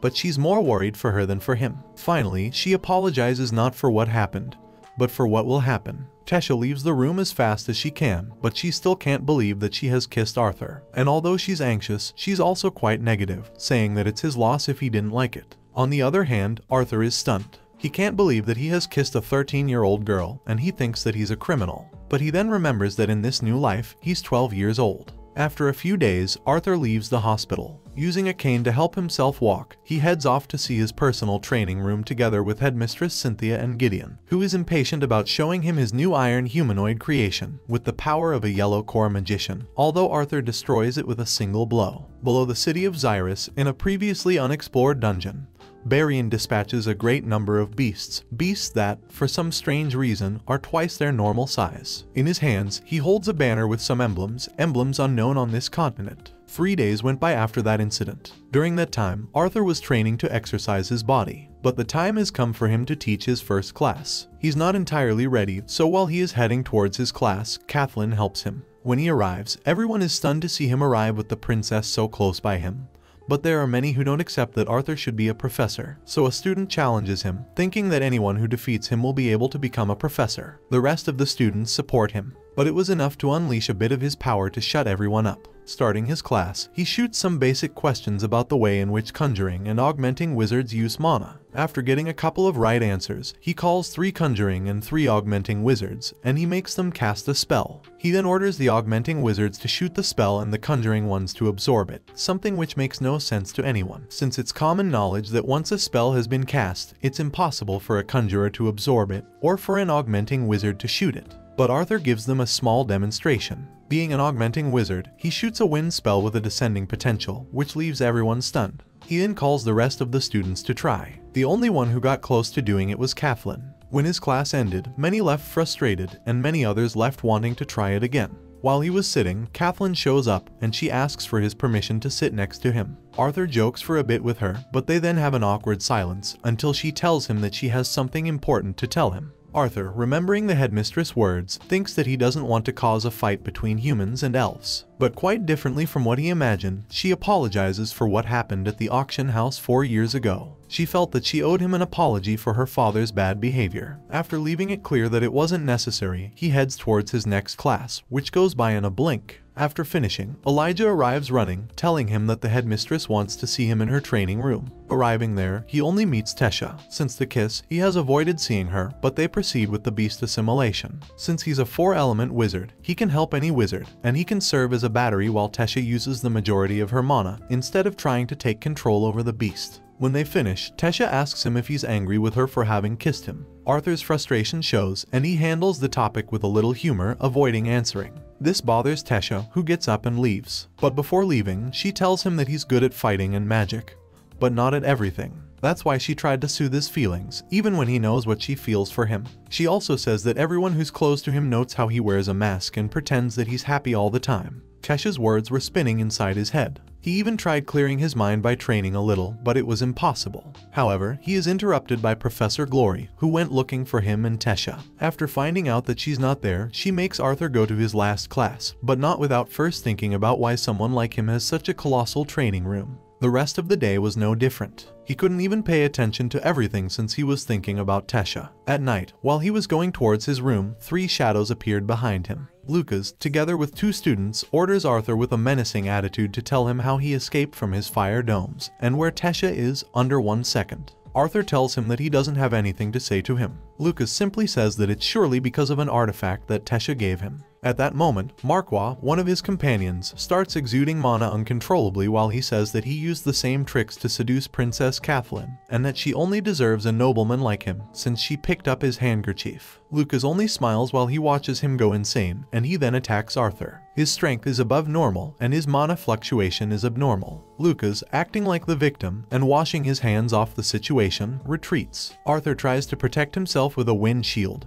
but it's useless. MANHWA has completely lost his mind. While Arthur was considering what to do, Sylvie transforms into her dragon form and leaves him unconscious with a single blow. Claire then arrives, and uncovering his back, some glowing mana runes can be seen running down MANHWA's back. Next, Claire tells him that he's not the first one. While he was recovering, there was a similar case, and as they are entering the headmistress' office to inform her of what happened, they come across 2 other people. These are Spears Baron and Aaliyah. After exchanging a few words with Cynthia, Baron's eyes meet Arthur when he's exiting. Sylvie warns him that both are too strong. After explaining everything that happened to Cynthia, Arthur suspects that she knows something about the marks, but she doesn't reveal any information. After telling her that the discipline committee members will do some patrolling after classes, they leave. While he is on his way, he sees how Lucas is being rebuked by his brother, Spear Baron, so he decides to hide in order to spy them for a moment. If he wants to kill Lucas, he must first become stronger to defend himself from Baron, and he releases a bloodthirst. With no time to react, Spear Aaliyah puts her weapon on his neck, and she comments that that is a fairly strong bloodthirst, but he won't be able to do anything to Baron, even if he is a 2-element wizard. She also tells him that he's one of the most powerful spears, and that there is a great difference between them even though she's also a white core wizard. Before parting, she says that if her brother was still alive he would be his age, and she strokes him lightly on the head. On the following day, the discipline committee members have a meeting where it is announced that MANHWA died. They weren't able to control his mana loss. However, they are certain that the marks on his back had something to do with it. But no information was revealed to them, and they organized new groups to patrol at night. Later, that same day, after falling asleep in Gideon's class, he reproaches Sylvie for not waking him up to go to his next class. When he arrives, Professor Glory says that she won't take any risks until he's healed entirely, so she makes him rest in a booth, where he meets Tesha. Tesha breaks the ice saying that he doesn't have to give any explanations. She overreached and she said things that she shouldn't say. Arthur tells her that it's easier to deal with magic and with training than with feelings, since feelings can't be trained, and also that he can't have a relationship with her. Or at least not for now, maybe when they're older. Tesha then jokes, telling him that if he's not sure, she will wait for him, and she asks him if she can trust him, telling him that she won't go out with anyone else. Arthur tells her only to give him some time, and he kisses her on the forehead. He keeps a poker face the rest of the day, and Sylvie makes fun of him. On the other hand, Tesha is also thinking about the kiss, and she pictures what their children would be like. At night, when they were on patrol, Arthur and Theo catch 2 students who were scribbling on the walls with messages against elves and dwarves. As soon as Theo left with the 2 captives, Arthur felt someone's presence, and he hid. Looking at the stranger, he noticed the runes on his back, and he went quickly after him, following him closely so that he would lead him to his lair. But Kai's appearance foils his goal, since the latter screams his name and alerts the other student. However, at that same moment, his transmission dagger turns on. It's a help signal from Theo. Arthur is already suspicious about Kai, but he will look into that some other time. Curtis and Dorothea arrive with Theo. He says that someone attacked him from behind and left him unconscious, but he was able to wound his assailant in the arm. It must be someone strong to be able to knock out someone like him. Remembering his encounter with Kai, he had a bandage on his hand. The next day, he wasn't able to pay attention in his classes since everything seemed suspicious to him, including Kai's demeanor. Despite searching again, they didn't find anything. But he was able to clear his mind while he was helping Tesha with the assimilation of her mana beast. They then had a good time together, but they're interrupted by the headmistress, who comes in with various wounds. Tesha runs to help her, but she says that it's nothing. She just had an encounter in order to release stress. Arthur has been suspecting for some time that she's hiding something, but he doesn't know if it's good or bad. Spears Aaliyah, Baron, and the strongest one, Vere, have an emergency meeting to take new measures. The piece of cloth that Baron found is made of a mana beast that is either unknown or from another continent. But the most unusual thing is the diversion of large bloodworm packs, from which it follows that something made them change course. Aaliyah, as one of the best sensory wizards, will be tasked with investigating. On the following day, Elijah is training with Toby. He throws some rock spikes at him, but Toby dodges them, and before making another move, Elijah manages to knock him down. When he thought he was done, the automaton throws a fire spell at him, but Arthur saves him with a direct hit, and he says that Gideon sneaks in at night to add new features to his creation. Elijah is interested, but he says that doesn't attract girls. Arthur makes fun of him and he throws a wooden spear at him so that he can practice with him. He's impressed by his skill, steady steps, always balanced, moves that take little time, together with his unusual metal magic. He could be a great warrior, but he decides to knock him down and he gives him his hand. Elijah, turning, sees a figure behind Arthur. He had blonde, short hair, and he was wearing a military suit. A storm of feelings starts to consume him: wrath, guilt, rage, envy, treason, all in an instant. The feelings intensify, and he starts to scream, everything being accompanied by a big headache. Arthur tries to help him, but he doesn't know what's happening. Before he can take him to the infirmary, he decides to get up and tell him that he will see him in the room. Days go by, and each day when he wakes up, he tries to spend a good time with the new people that he has met. But the only one who has changed is Elijah. From that day on, he appears distant, and it seems as if he's upset at Arthur all the time. Even Sylvie notices. After helping Tesha with her assimilation, she's confident about the dungeon raid that they will do the next day. But Arthur warns her not to be too confident. She hasn't recovered all her strength yet, and it may be dangerous. Although he was joking, she tells him not to treat her like a girl. But Arthur reminds her of his words when he met her. She throws him over and she starts hitting him while on top of him. But a voice interrupts them. Old Virion has come to see his granddaughter, but he jokes that he didn't know she was already a grown woman.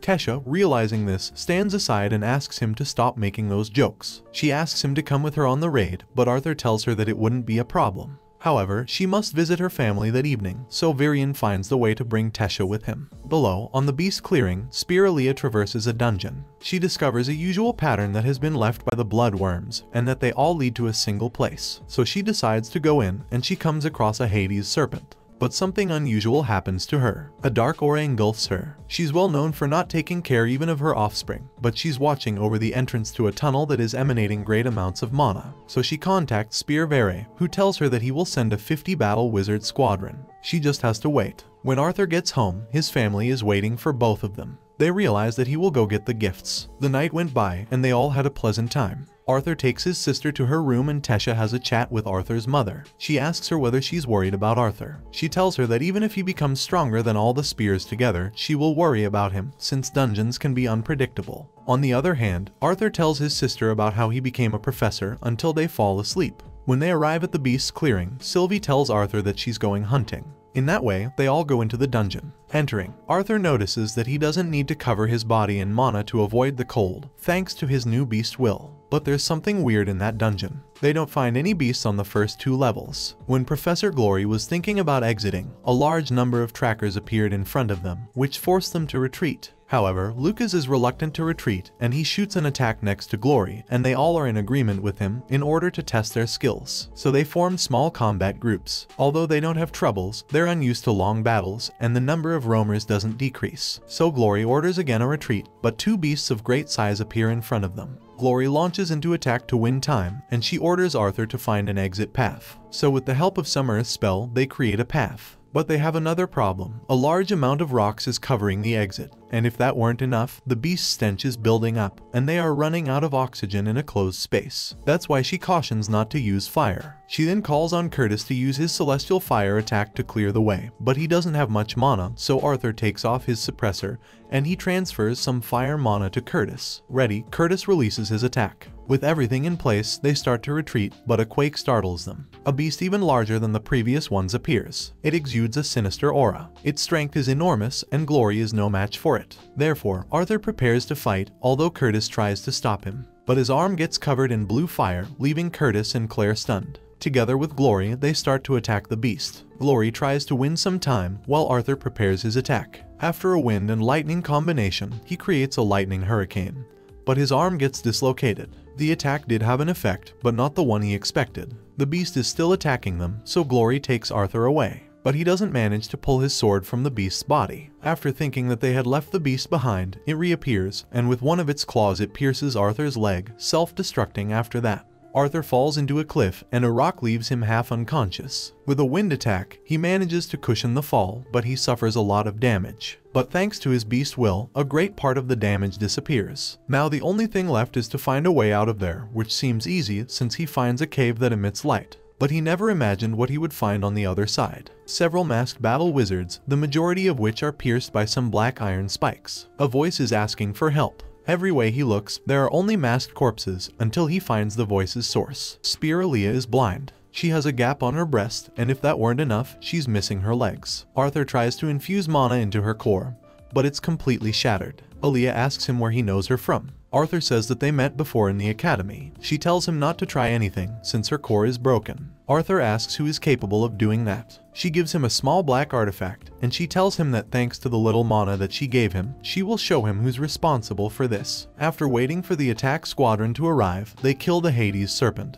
But when they extract its core, it disintegrates. Entering the cave, they find a being with 2 onyx horns protruding from its head, and it ejects some dark mana, killing several wizards in one instant. It then tells them that they have 2 choices, die fighting or kill each other. It will allow to live whoever is left standing last. But this is not an option for anyone, and the beast starts attacking them. And as if they were completely insignificant, it kills the majority of the soldiers, summoning those black iron spikes from the ground. But Aaliyah manages to harm it, and she takes one chunk off its horn, which she gives to Arthur. The beast says that it doesn't care what they do to it, since the war is close. It rejoices in saying that it was once told that when the body loses one sense, another sense improves, and it tears out Aaliyah's legs and leaves. The pain is unbearable, and Aaliyah simply asks to be killed. The scenes are harrowing, and Arthur vomits because of what he just saw. The spear breaks, letting Arthur see her fear, and she says that she doesn't want to die. Arthur can only hug her, but that is not enough, and in that same moment, Spear Aaliyah of Dickathon dies. Looking inside the rest's memories, the same image would always repeat itself, the being that resembles a demon. Arthur creates tombs for the fallen ones, and for Aaliyah, an ice tomb. Sylvie waited patiently in her dragon form, and then they set off back to Xyrus. Arthur went straight to his house. In front of his house, he doesn't think he'll be able to enter. He knows that everyone is worried for him, but he doesn't think he can tell them what happened. Aaliyah's words still ring in his head, her anguish and her fear of death. For 1 second, he wishes that she may have the same luck as he and be able to enjoy a second life. A few steps are heard behind. It's his father, who tells him that he doesn't have to explain anything. Life is not a single battle. It's fine to lose sometimes and learn from that to stand up again, and be able to become stronger to win the war. And for the first time in a long time, Arthur yields to his feelings and he starts crying under the night aurora of Xyrus. Next morning, at the academy, he gives headmistress Cynthia Aaliyah's medallion.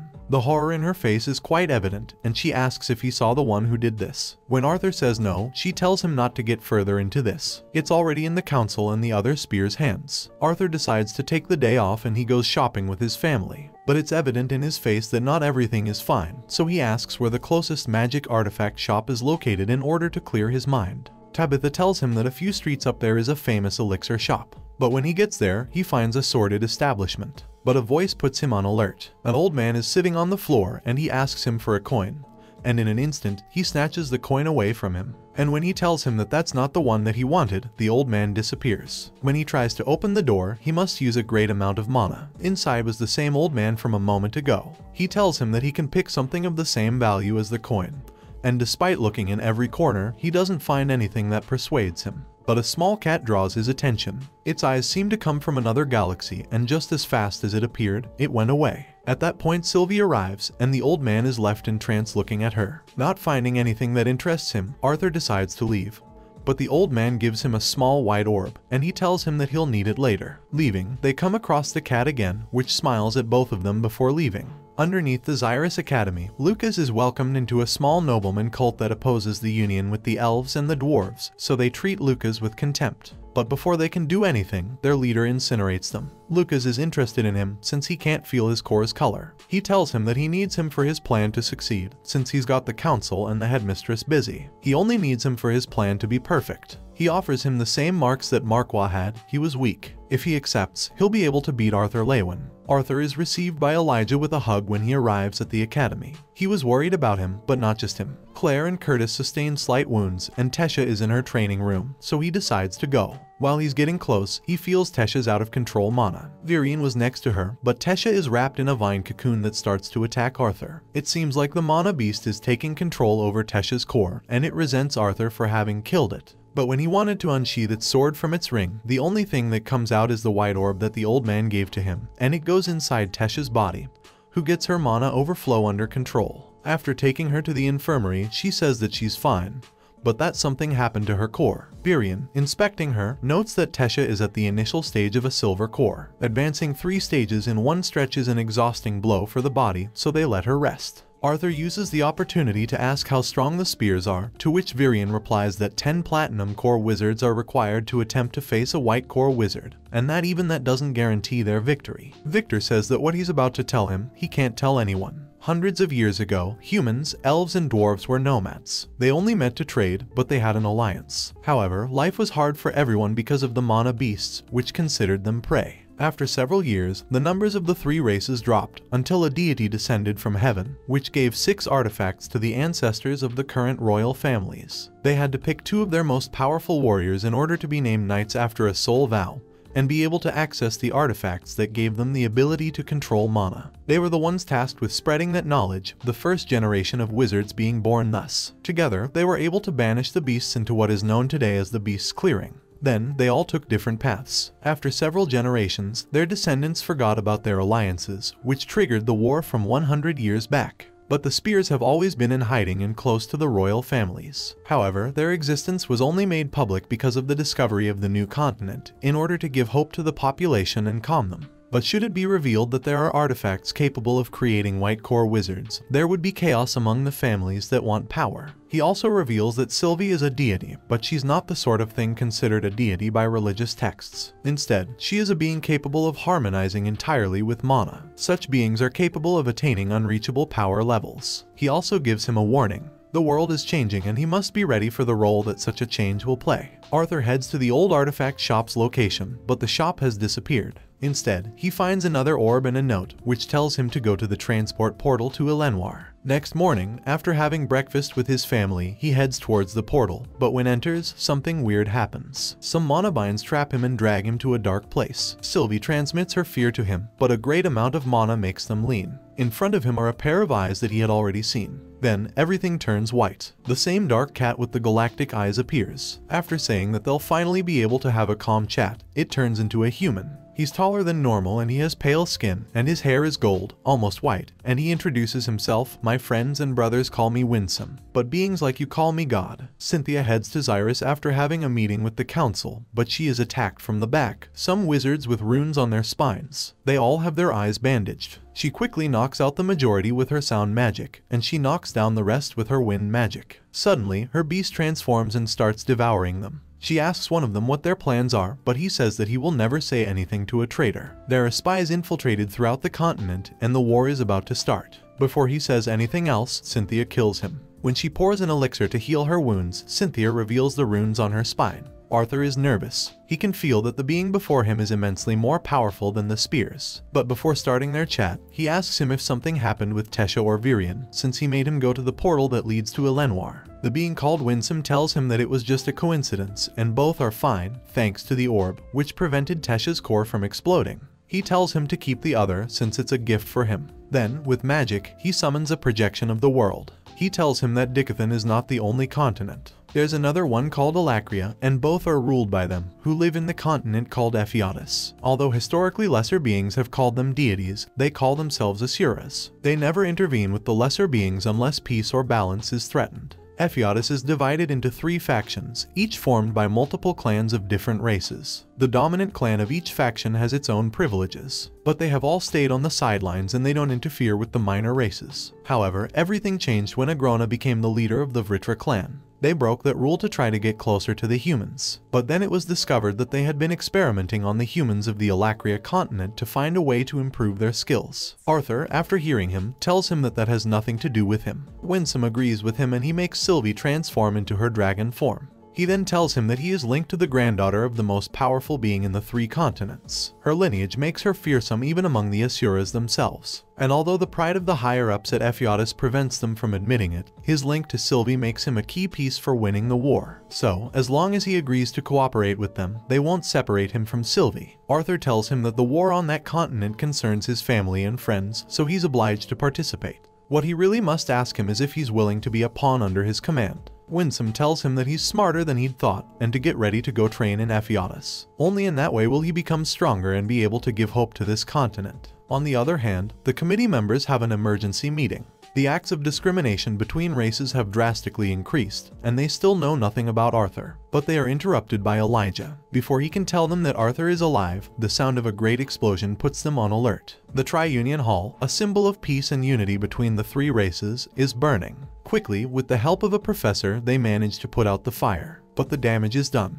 Charles, a nobleman and a member of the Radicals, is the main suspect. But the committee members are prevented by the professors from doing anything without proof. Elijah is training. His control over earth magic is better than before, but he's not very efficient. His several feelings against Arthur are still present, but he remembers that Arthur was always by his side when he needed him, so he will become stronger to be on his level and be able to stay by his side. Meanwhile, Arthur arrives at the palace in Elenoir. A quake alerts him, and then part of the castle is destroyed. Virion then appears and tells Arthur that Tesha has completed her beast's assimilation. But she still can't control its power, so they both activate their beast will. Virion goes into the second phase and he cuts the vines, while Arthur goes directly towards Tesha. He manages to calm her down and her power overflow stops. Seeing the damage they have caused, Virion tells them it's time to go, but he doesn't say where. While Tesha sleeps, Virion tells him that she was too confident when she told him that she wanted to activate the beast's will's first phase. But her assimilation being too fast, everything went out of control. Arthur feels that the beast inside Tesha is different, something is happening with her. But he says that he will do everything he can to be by her side and protect her. Taking advantage of this, Virion asks him if he loves his granddaughter. Arthur says yes, but he doesn't know if what he feels is love or fraternal love, a feeling that one has for one's family members. But he will find out in time, and when he's ready, he will ask for permission to marry his granddaughter. Tesha, who had been faking being asleep, doesn't know what to do with what she just heard. When they get off the carriage, the Elf Kings are waiting, but nobody knows why they are there, until Virion tells them that they will go see Rhaenyra because he wants to see Arthur's future. On the way, Tesha's father thanks him again for having saved his daughter. It was thanks to him that he was able to interact with humans again. Her mother was one of the victims of the war with the humans, and they abducted his daughter later, which engendered in him contempt towards them. But a 4-year-old human boy not only saved his daughter and brought her back to her home, he was even able to indict his attitude. So he says that he has his blessing if he wants to marry his daughter. But they are interrupted by Rhaenyra, whom Arthur attacks because he thought that she was a monster. When they arrive at her lair, she puts everyone to sleep with a sleep agent, since she wants to speak in private to Arthur, and she explains how her powers work. Deviating magicians control mana in a different way. They don't use the environment mana, they use their own mana reserves. One example is his mother. Her healing spell is very different from the rest, but for diviners, it's even stronger. They don't use mana to see the future. Each time they see the future, their lifespan is reduced. Her sister Rhaenyra, Virion's wife, was an even more powerful diviner than her. She came to be the pride of all Elenoir. After marrying Virion, a beautiful future awaited them, or that's what they thought. The war between elves and humans was approaching its end, but the tension was still evident. And there was something else. Rhaenyra later saw that the human king's plan was to kill the elf that was the heir to the throne. So she tried to change the path of the future again and again. But nothing changed. Virion would end up dying in different ways each time that she used her power. Years of her life were lost, until the future changed and the current human king killed his father and the war ended. Shortly afterwards, Rhaenyra died. Now Rhaenyra used the same power to see Arthur's future. The world is changing, and wherever she looks, Arthur is at the center of everyone. He will suffer a lot in the future. No matter what he does, it will be like that. So she says only two things: people do bad things for good reasons, and sometimes the most powerful enemy is not the one who wields power over a throne, but an abandoned soldier who has nothing left to lose. Without revealing anything else, she tells him to rest. Everyone, upon waking up, says goodbye to Rhaenyra, who says that she spoke with Arthur while they all had a small rest. And thanks to a personal portal, Arthur and Teshia go back to Xyrus. When he gets home, they welcome him. Jasmine is there, together with the rest of the twin horns. Teshia tells him that she has matters to deal with in the academy, and they say goodbye. Together, they all remember the old stories, and they drink too much. But as is usual in this story, good times don't last long. The committee gets ready for a team training session. Kai is preparing the barrier to avoid causing excessive damage. But something weird happens with the barrier. Its color and shape are abnormal, and they quickly ask Kai to deactivate it. But she doesn't seem to hear them on the other side. So they look for the internal switch to deactivate it, but it is disconnected. Suddenly, they receive an attack from a group of wizards who enter without any trouble. Among them is Lucas. His appearance is sinister, and he says that they're stupid for realizing that this was a trap set by Kai. With a fast move, he places himself in the middle of everyone, and he does an attack and splits them. Claire tries to attack him, but even his fire guardian is abnormal, and nobody can do anything against him. But he stops abruptly when he receives a message. His target is approaching. Claire finds an opening in the barrier, but Kai and Doradria stay to win time. But outside everything is worse. The students are being attacked by rabid mana beasts. Teshia is arriving at the academy and she feels a tremor. Getting off the carriage, she sees how a large barrier covers the entire academy and her carriage is hit by an attack. Lucas has arrived to capture her. Her body is not entirely well. The beast's magic is under control thanks to the bracelet that Rhaenyra gave her, but that's also suppressing her mana, so no attacks will affect Lucas. He tells her that she looks better silent and that in time, she may like him more than her boyfriend.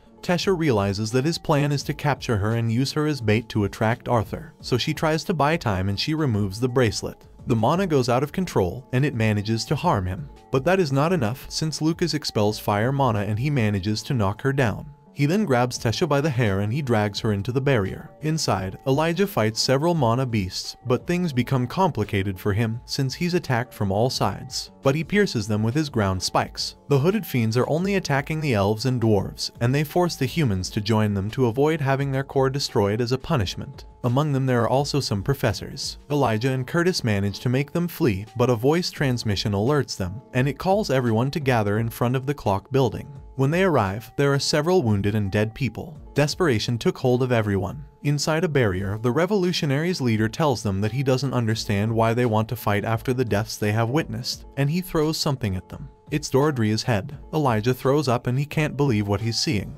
Theo arrives and he challenges him to fight. He removes the mask and he introduces himself. His name is Draniv and he accepts his challenge. Theo attacks with all his power and he seems to have harmed him, but he's the one who was harmed. After mocking him, he kills Theo with a single attack. Claire grabs Curtis so he can't do anything. He feels impotent about not being able to do anything, and Catelyn tells him that he will only manage to get himself killed. Behind Draniv, chained elves enter, among them Faerith and Teshia. Draniv continues with his speech. He comes from a different continent, a very cruel place for the weak. That's why he went to the academy, where they told him that he would find Dickathon's elite. But, in comparison, they are trash. So he will pick the most talented ones to give them power and prepare this land to be ruled by their lord. One example of them is Lucas, who rejoices in saying that Teshia was too weak. In response, Elijah explodes with rage, and he shouts about how he could do something like that to her, and he exudes a dark and sinister mana, accompanied by black iron spikes. This was the birth of something very dangerous for Dickathon's future, and especially for Arthur Lewin.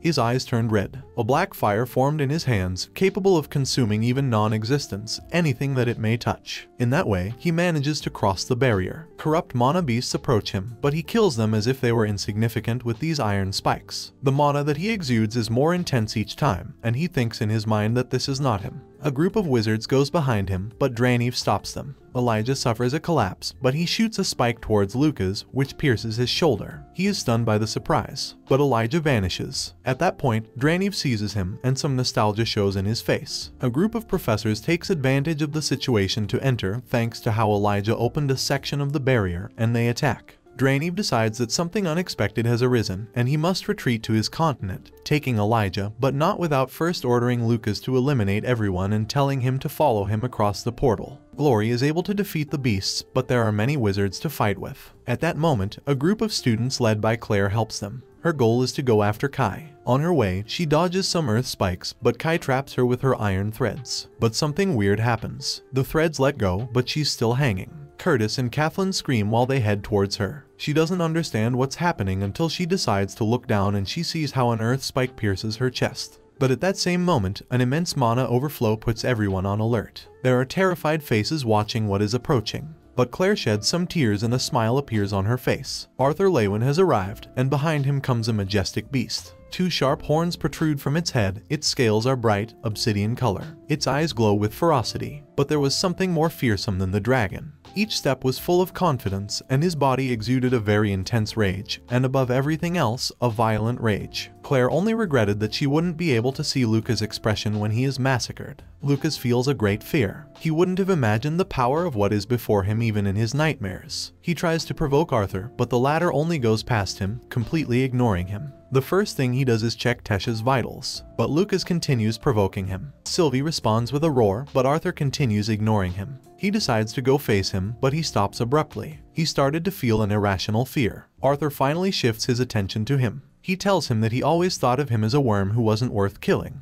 But if that worm decides to be a nuisance, even the greatest saint wouldn't hesitate to crush him. Lucas felt how a force was seizing him. He can't believe that after what happened, Arthur is still stronger than him. So he summons 2 weird fireballs and he throws them. Arthur triggers his Beast Will's second phase and, with his hand, he counters the attack with a bluish fire. Lucas summons a blue fire spear, but Arthur seizes it. In his right hand, he shoots a black beam which hits Lucas directly and makes him lose an arm. With no time to suffer, Arthur, with his left hand, takes his remaining arm and he freezes it until it shatters into 1,000 pieces. Arthur keeps ignoring any word that comes out of Lucas and he goes on. This time, he destroys his left leg. Lucas, despite his situation, continues in his attempt to unsettle him, and he mentions that Elijah was captured by Draniv. But Arthur says that that is a matter for some other time, and he destroys the last limb of his that remained intact. Since his last life, he hadn't experienced being looked at by everyone because of his dominant strength, the fear, surprise, and admiration. He had forgotten how solitary he was. After he deactivated his beast's will, he felt his body collapse. Lucas cried for his brother, and behind him, there was a flash of mana. 3 spears have just arrived. Lucas dies in front of his brother. Baron succumbs to his rage and he attacks. Arthur doesn't have mana to defend himself, so Sylvie charges against the spears, but Arthur orders her not to attack them.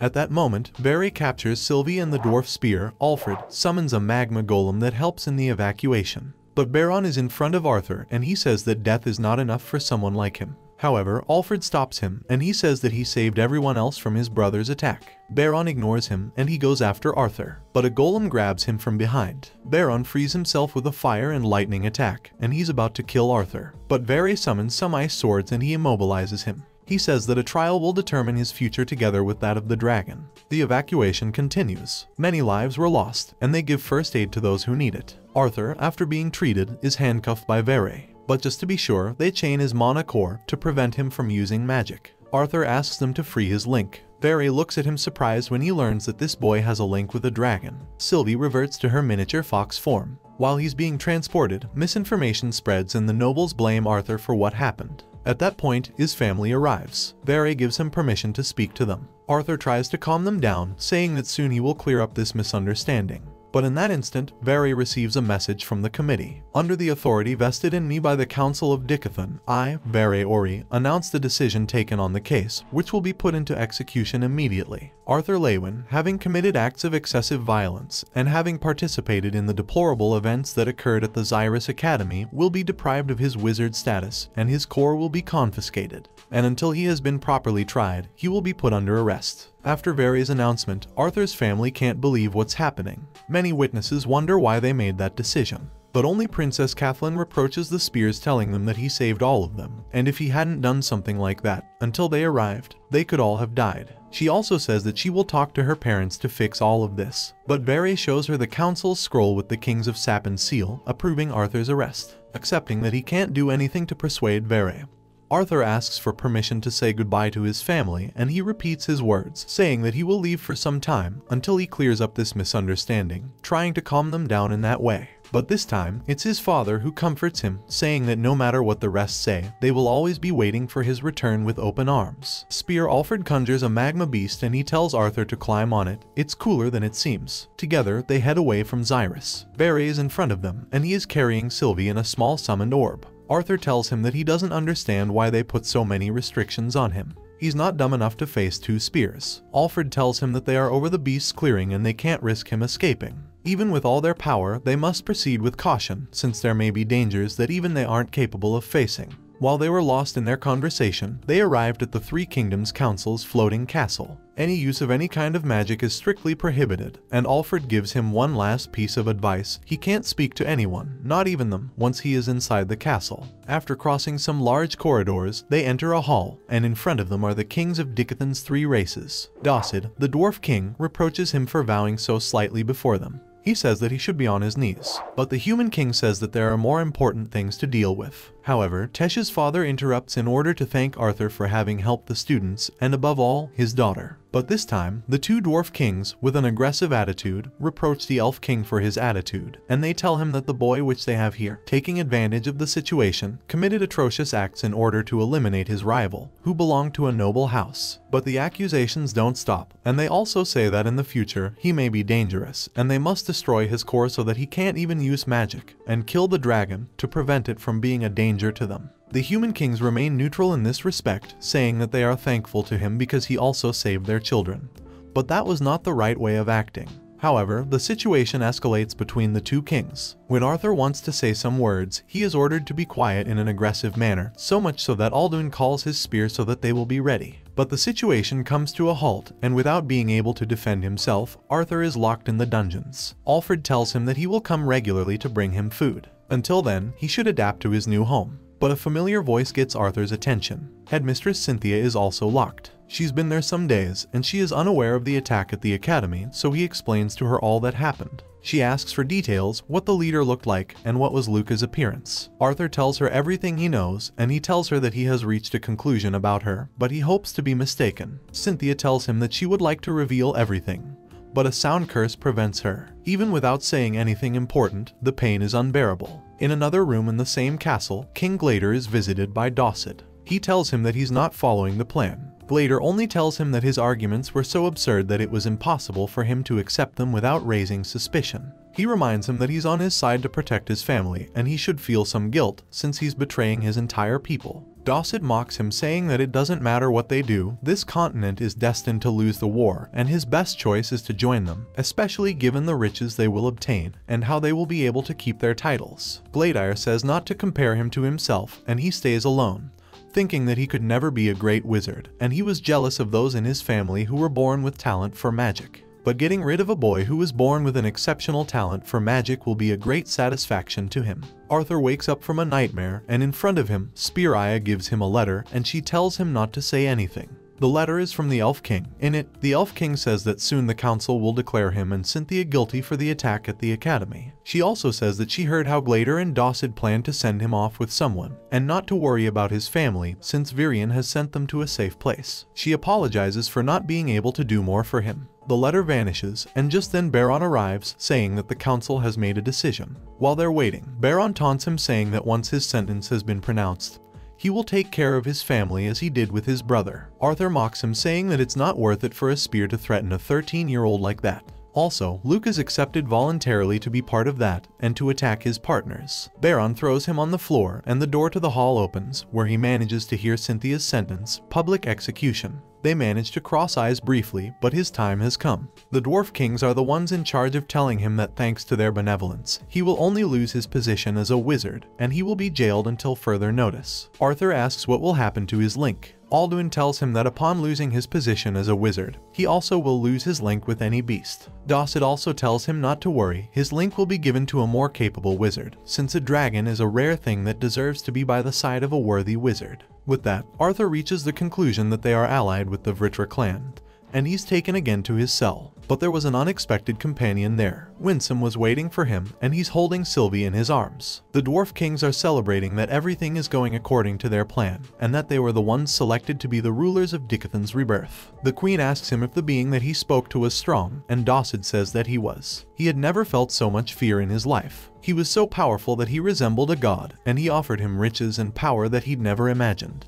But someone interrupts them, a being with white hair that has an amethyst-colored eye on his forehead. In his hand, he has the body of a guard with a hole in his breast. He tells him that he was sent to eliminate the parasites, and he releases an intense mana blast. But at that instant, Alfred arrives to protect them. He summons 5 magma golems, but a single move was enough to destroy all of them. So Alfred covers himself with a magma armor, which burns so intensely that it resembles fire, and he goes into the attack. But even with all his power, he's unable to touch the being in front of him, and he's thrown against a wall. The being says that he possesses a power that may be useful for that continent's future, and he approaches him at a great speed, and with a single finger's attack, he leaves the spear out of the fight. He directs his attention towards the kings, but he receives an attack from Spear Micah from behind, who attacks by combining some gravity-based magic and bearing a giant earth hammer. But again, with a single finger, he shoots an attack that immobilizes Micah, and he redirects his attention towards the kings. But Micah gets up and she launches into the attack, intensifying her spells. But she's left stunned when she sees how the 3-eye being can move despite being under the most powerful gravity spell that she possesses. In a single instant, he defeated 2 of the most powerful wizards on the continent. The kings can't move out of fear, and they tell him that Agrona threatened them to make them cooperate with his plan, and they plead for their lives. The being tells him to break the vow that he has with the spears, and without thinking it, he breaks the collar that bound them. But things are not as he expected, and at that moment, the Dwarf Kings die. Winsome has Sylvie in his hands, and he rebukes Arthur. His courage in saving the Academy members is admirable, but he must think about his safety, and especially Sylvie's safety. He also tells him that he doesn't understand why the one in charge took Elijah with him. Arthur tells him that when he gets out of there, he will find out. But Winsome again tells him that he's not thinking right about things. Elijah was taken to Alacria, and he's not able to escape from this prison. But even so, he wants to find the way to go to Alacria, which would be a big mistake, since setting foot there would mean a certain death. Arthur asks him what he must do. The Dwarf Kings are cooperating with the Vritra clan, and also the Human Kings, but the latter don't feel comfortable with their decision. Winsome is surprised by seeing that he deduced all that in a short time. But they are interrupted by Baron, who goes into attack after asking if he is the prisoner's friend. Winsome summons some weird spell in his hand of an amethyst color, and he completely neutralizes the attack. Baron is surprised, but he attacks again. However, it is all again in vain and he falls on his knees. At that instant, Very arrives, and he orders him not to do anything, since he's before a data, and no matter what he does, he will never be a match for him, and he says that they're waiting for them. When they arrive at the hall, the 3 remaining kings, Cynthia and the 3-eyed being are there. Arthur becomes alert, but Winsome calms him down. When they start their meeting, the being introduces himself. His name is Aldir, and he was sent with Winsome to help give them a chance to win the war. He informs them that the traitors have been eliminated, and their spears are under his control, and that any mistaken choice they may have made before will be forgiven. The Human Kings are paralyzed with fear, but Glader asks if they are so powerful, why do they not end the war themselves? Aldir tells them that a war among Asuras would lead to the world's collapse, and that they made a pact with the Vritra clan and their allies not to attack each other and not to intervene with lesser beings. Arthur asks if their actions against the Dwarf Kings is not a breach of that pact. Winsome explains that they are being attacked by inhabitants of a continent governed by an Asura, so Agrona is breaking the pact indirectly, but he will try not to become involved further. But Arthur also asks them about the horned beings with a colossal power. Aldir shows interest in that, and he explains that those beings were lesser beings like them before, but they obtained their power gradually through constant experiments over the years. Together, they may face an Asura, but their numbers are limited, and Agrona won't risk losing his winning card. His role in the war will be to be the general of Dicathan's army to guarantee its victory. Arthur and Winsome split from the group, and he tells him that it's time to go say goodbye to his family, since he must begin his training in Ephialtes. On the way, he tells him how the Asuras of Ephialtes are organized. They are divided into 8 races, and each race is made up of several clans, but only is chosen to be one of the 8 great ones, and the Vritra clan belonged to the Basilisk clan. He also tells him that what he's about to tell him is a secret even among the Asura elite. Some time ago, Sylvia was with an elite group carefully selected to kill Agrona. Sylvia infiltrated the group, and by the time they realized who she was, it was too late to take the dragon princess back to Ephialtes. But when they arrived in Agrona's territory, nothing was as they expected. Agrona's allies and the lesser beings with powers that matched those of the Asuras were waiting for them. Agrona not only experimented on them, he also crossed races, creating powerful beings and completely crushing the elite dragon squad. In that way, Agrona himself went before Lord Indra, the king of the 8 Asura races, and he told him that Sylvia had died. Indra became angry and he was about to start a large-scale war due to his daughter's death. But the other Asuras persuaded him to sign a peace treaty. Arthur concluded that the artifacts that make the spears powerful were provided by them to match Agrona's strength. But they finally reach his family's refuge. They all go out to greet him and Rhaenyra is with them. But after taking a break, Winsome gives him a signal and Arthur asks to talk alone with his family. When they are alone, he tells them that since he was born in that world, he never knew how to start this conversation. His parents first think that it's either a joke or the result of a bump on the head. But his father gets serious and he asks them to be quiet in order to hear what the boy has to say. Arthur told them about the world where he used to live, about each detail in his role there, and also about the people that he met and what his life was like. During all that time, his parents didn't say a single word.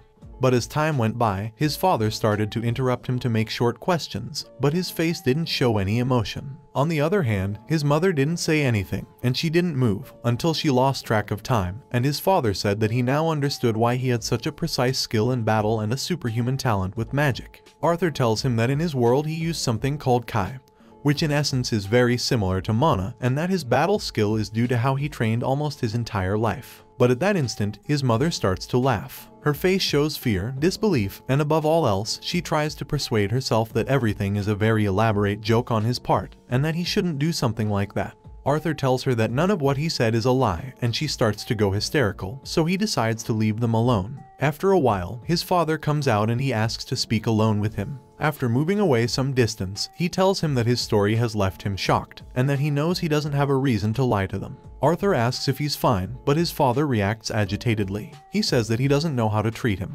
Arthur, King Grey, everything is confusing. What he just told him isn't something that one can accept in one moment. He was originally a king, and older than him, and perhaps the moments they spent together weren't real, and he was just trying to act as they wanted him to. Especially with his mother, she never knew that she raised a grown man in the body of a baby as if he were her own son. And he hits a part of the cave, saying that he doesn't know if he's his son, since maybe he killed the baby in his mother's womb to take his place. Reynolds, realizing what he said, apologizes to him. But Arthur tells him that he doesn't know how reincarnation works, and that very probably it was like that. He never found the moment to tell them, but now that he's leaving to train for years, he thought that it would be the best moment, since they will be apart. But now he regrets doing it. He tells him that he never had a family in his previous life. He became a powerful person that no one could match, but his personality was never good. But after arriving in this world, he learned things that he didn't know. Maybe he's not the most powerful wizard, but he's a better person than in his previous world. He thanks him for having taken care of him all that time, and also for having loved him as his own son.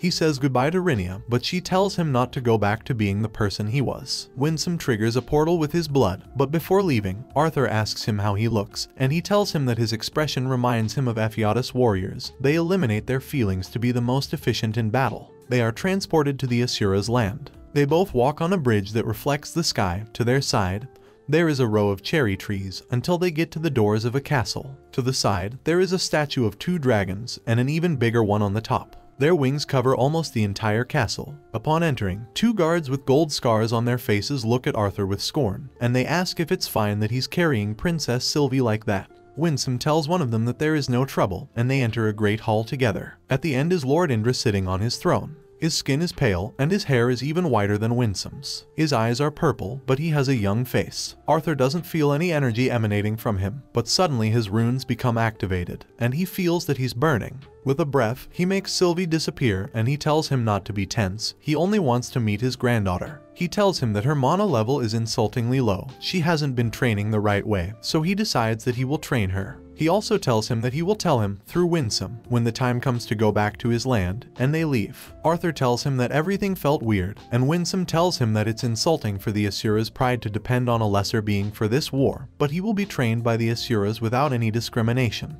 In that way, they reach the cave of an old friend of Winsome's. Kadri, just like Aldir, belongs to the Thyas clan of the Panteo race, and he will be his teacher in physical combat. Kadri is impressed when he learns that they were allowed to use an ether orb, an artifact that allows one to use the dragon's unique ability to use ether. Ether is a substance that exists in the entire universe and which allows one to control time and separate the soul from the body. A week went by since he began his training. Inside, time passes in a different way. Also, the damage that he suffers doesn't matter. It won't affect his real body, and he can only leave if he dies, something that he did many times. Kadri's training is intense, but he admires his mental strength, since not even young Asuras can stand the feeling of being constantly murdered. But he makes him rest for short periods of time, since if he lingers for too long, his real body will react to death merely as a pain caused by a cut, which can be dangerous. He also tells him that he will turn him into a great warrior, not only relative to the human standards, but also among Asuras themselves. He constantly exposes him to a force known as the King's Force, which leaves him paralyzed by fear. A month has passed outside, but inside, he has been training for 1 year. He tells him that his skills are excellent, but they're focused on one-on-one combat. It's possible that in war, he will have to face the hybrids in groups, and he must control his mana reserves and use the right amount for each move. When he returns to his physical body, he sees an Asura child,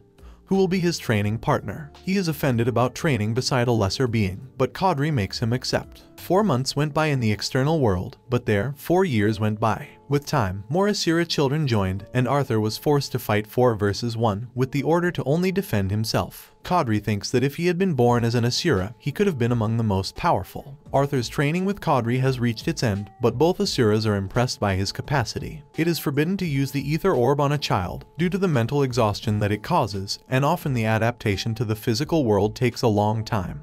But it didn't cause any changes in him. On the way to his next training, Winsome gives him a letter from Dickathon revealing information about Alacria. There are 4 generals called Sides, and they are all hybrids with Vritra blood. They have a retainer under their command. One of them was able to beat a Dickathon spear easily, so he can't imagine how powerful the Sides are. Winsome gives him a list with the artifacts that he must get in a short period of time, and he gives him a rattle. He will have to be able to capture each beast without making the rattle sound. Without being able to complain more, Arthur jumps into his next training. Okay, we've been here for too long. This is how the first part of this manhwa ends. Okay guys, if you like this video and you want the second part, comment with the word life.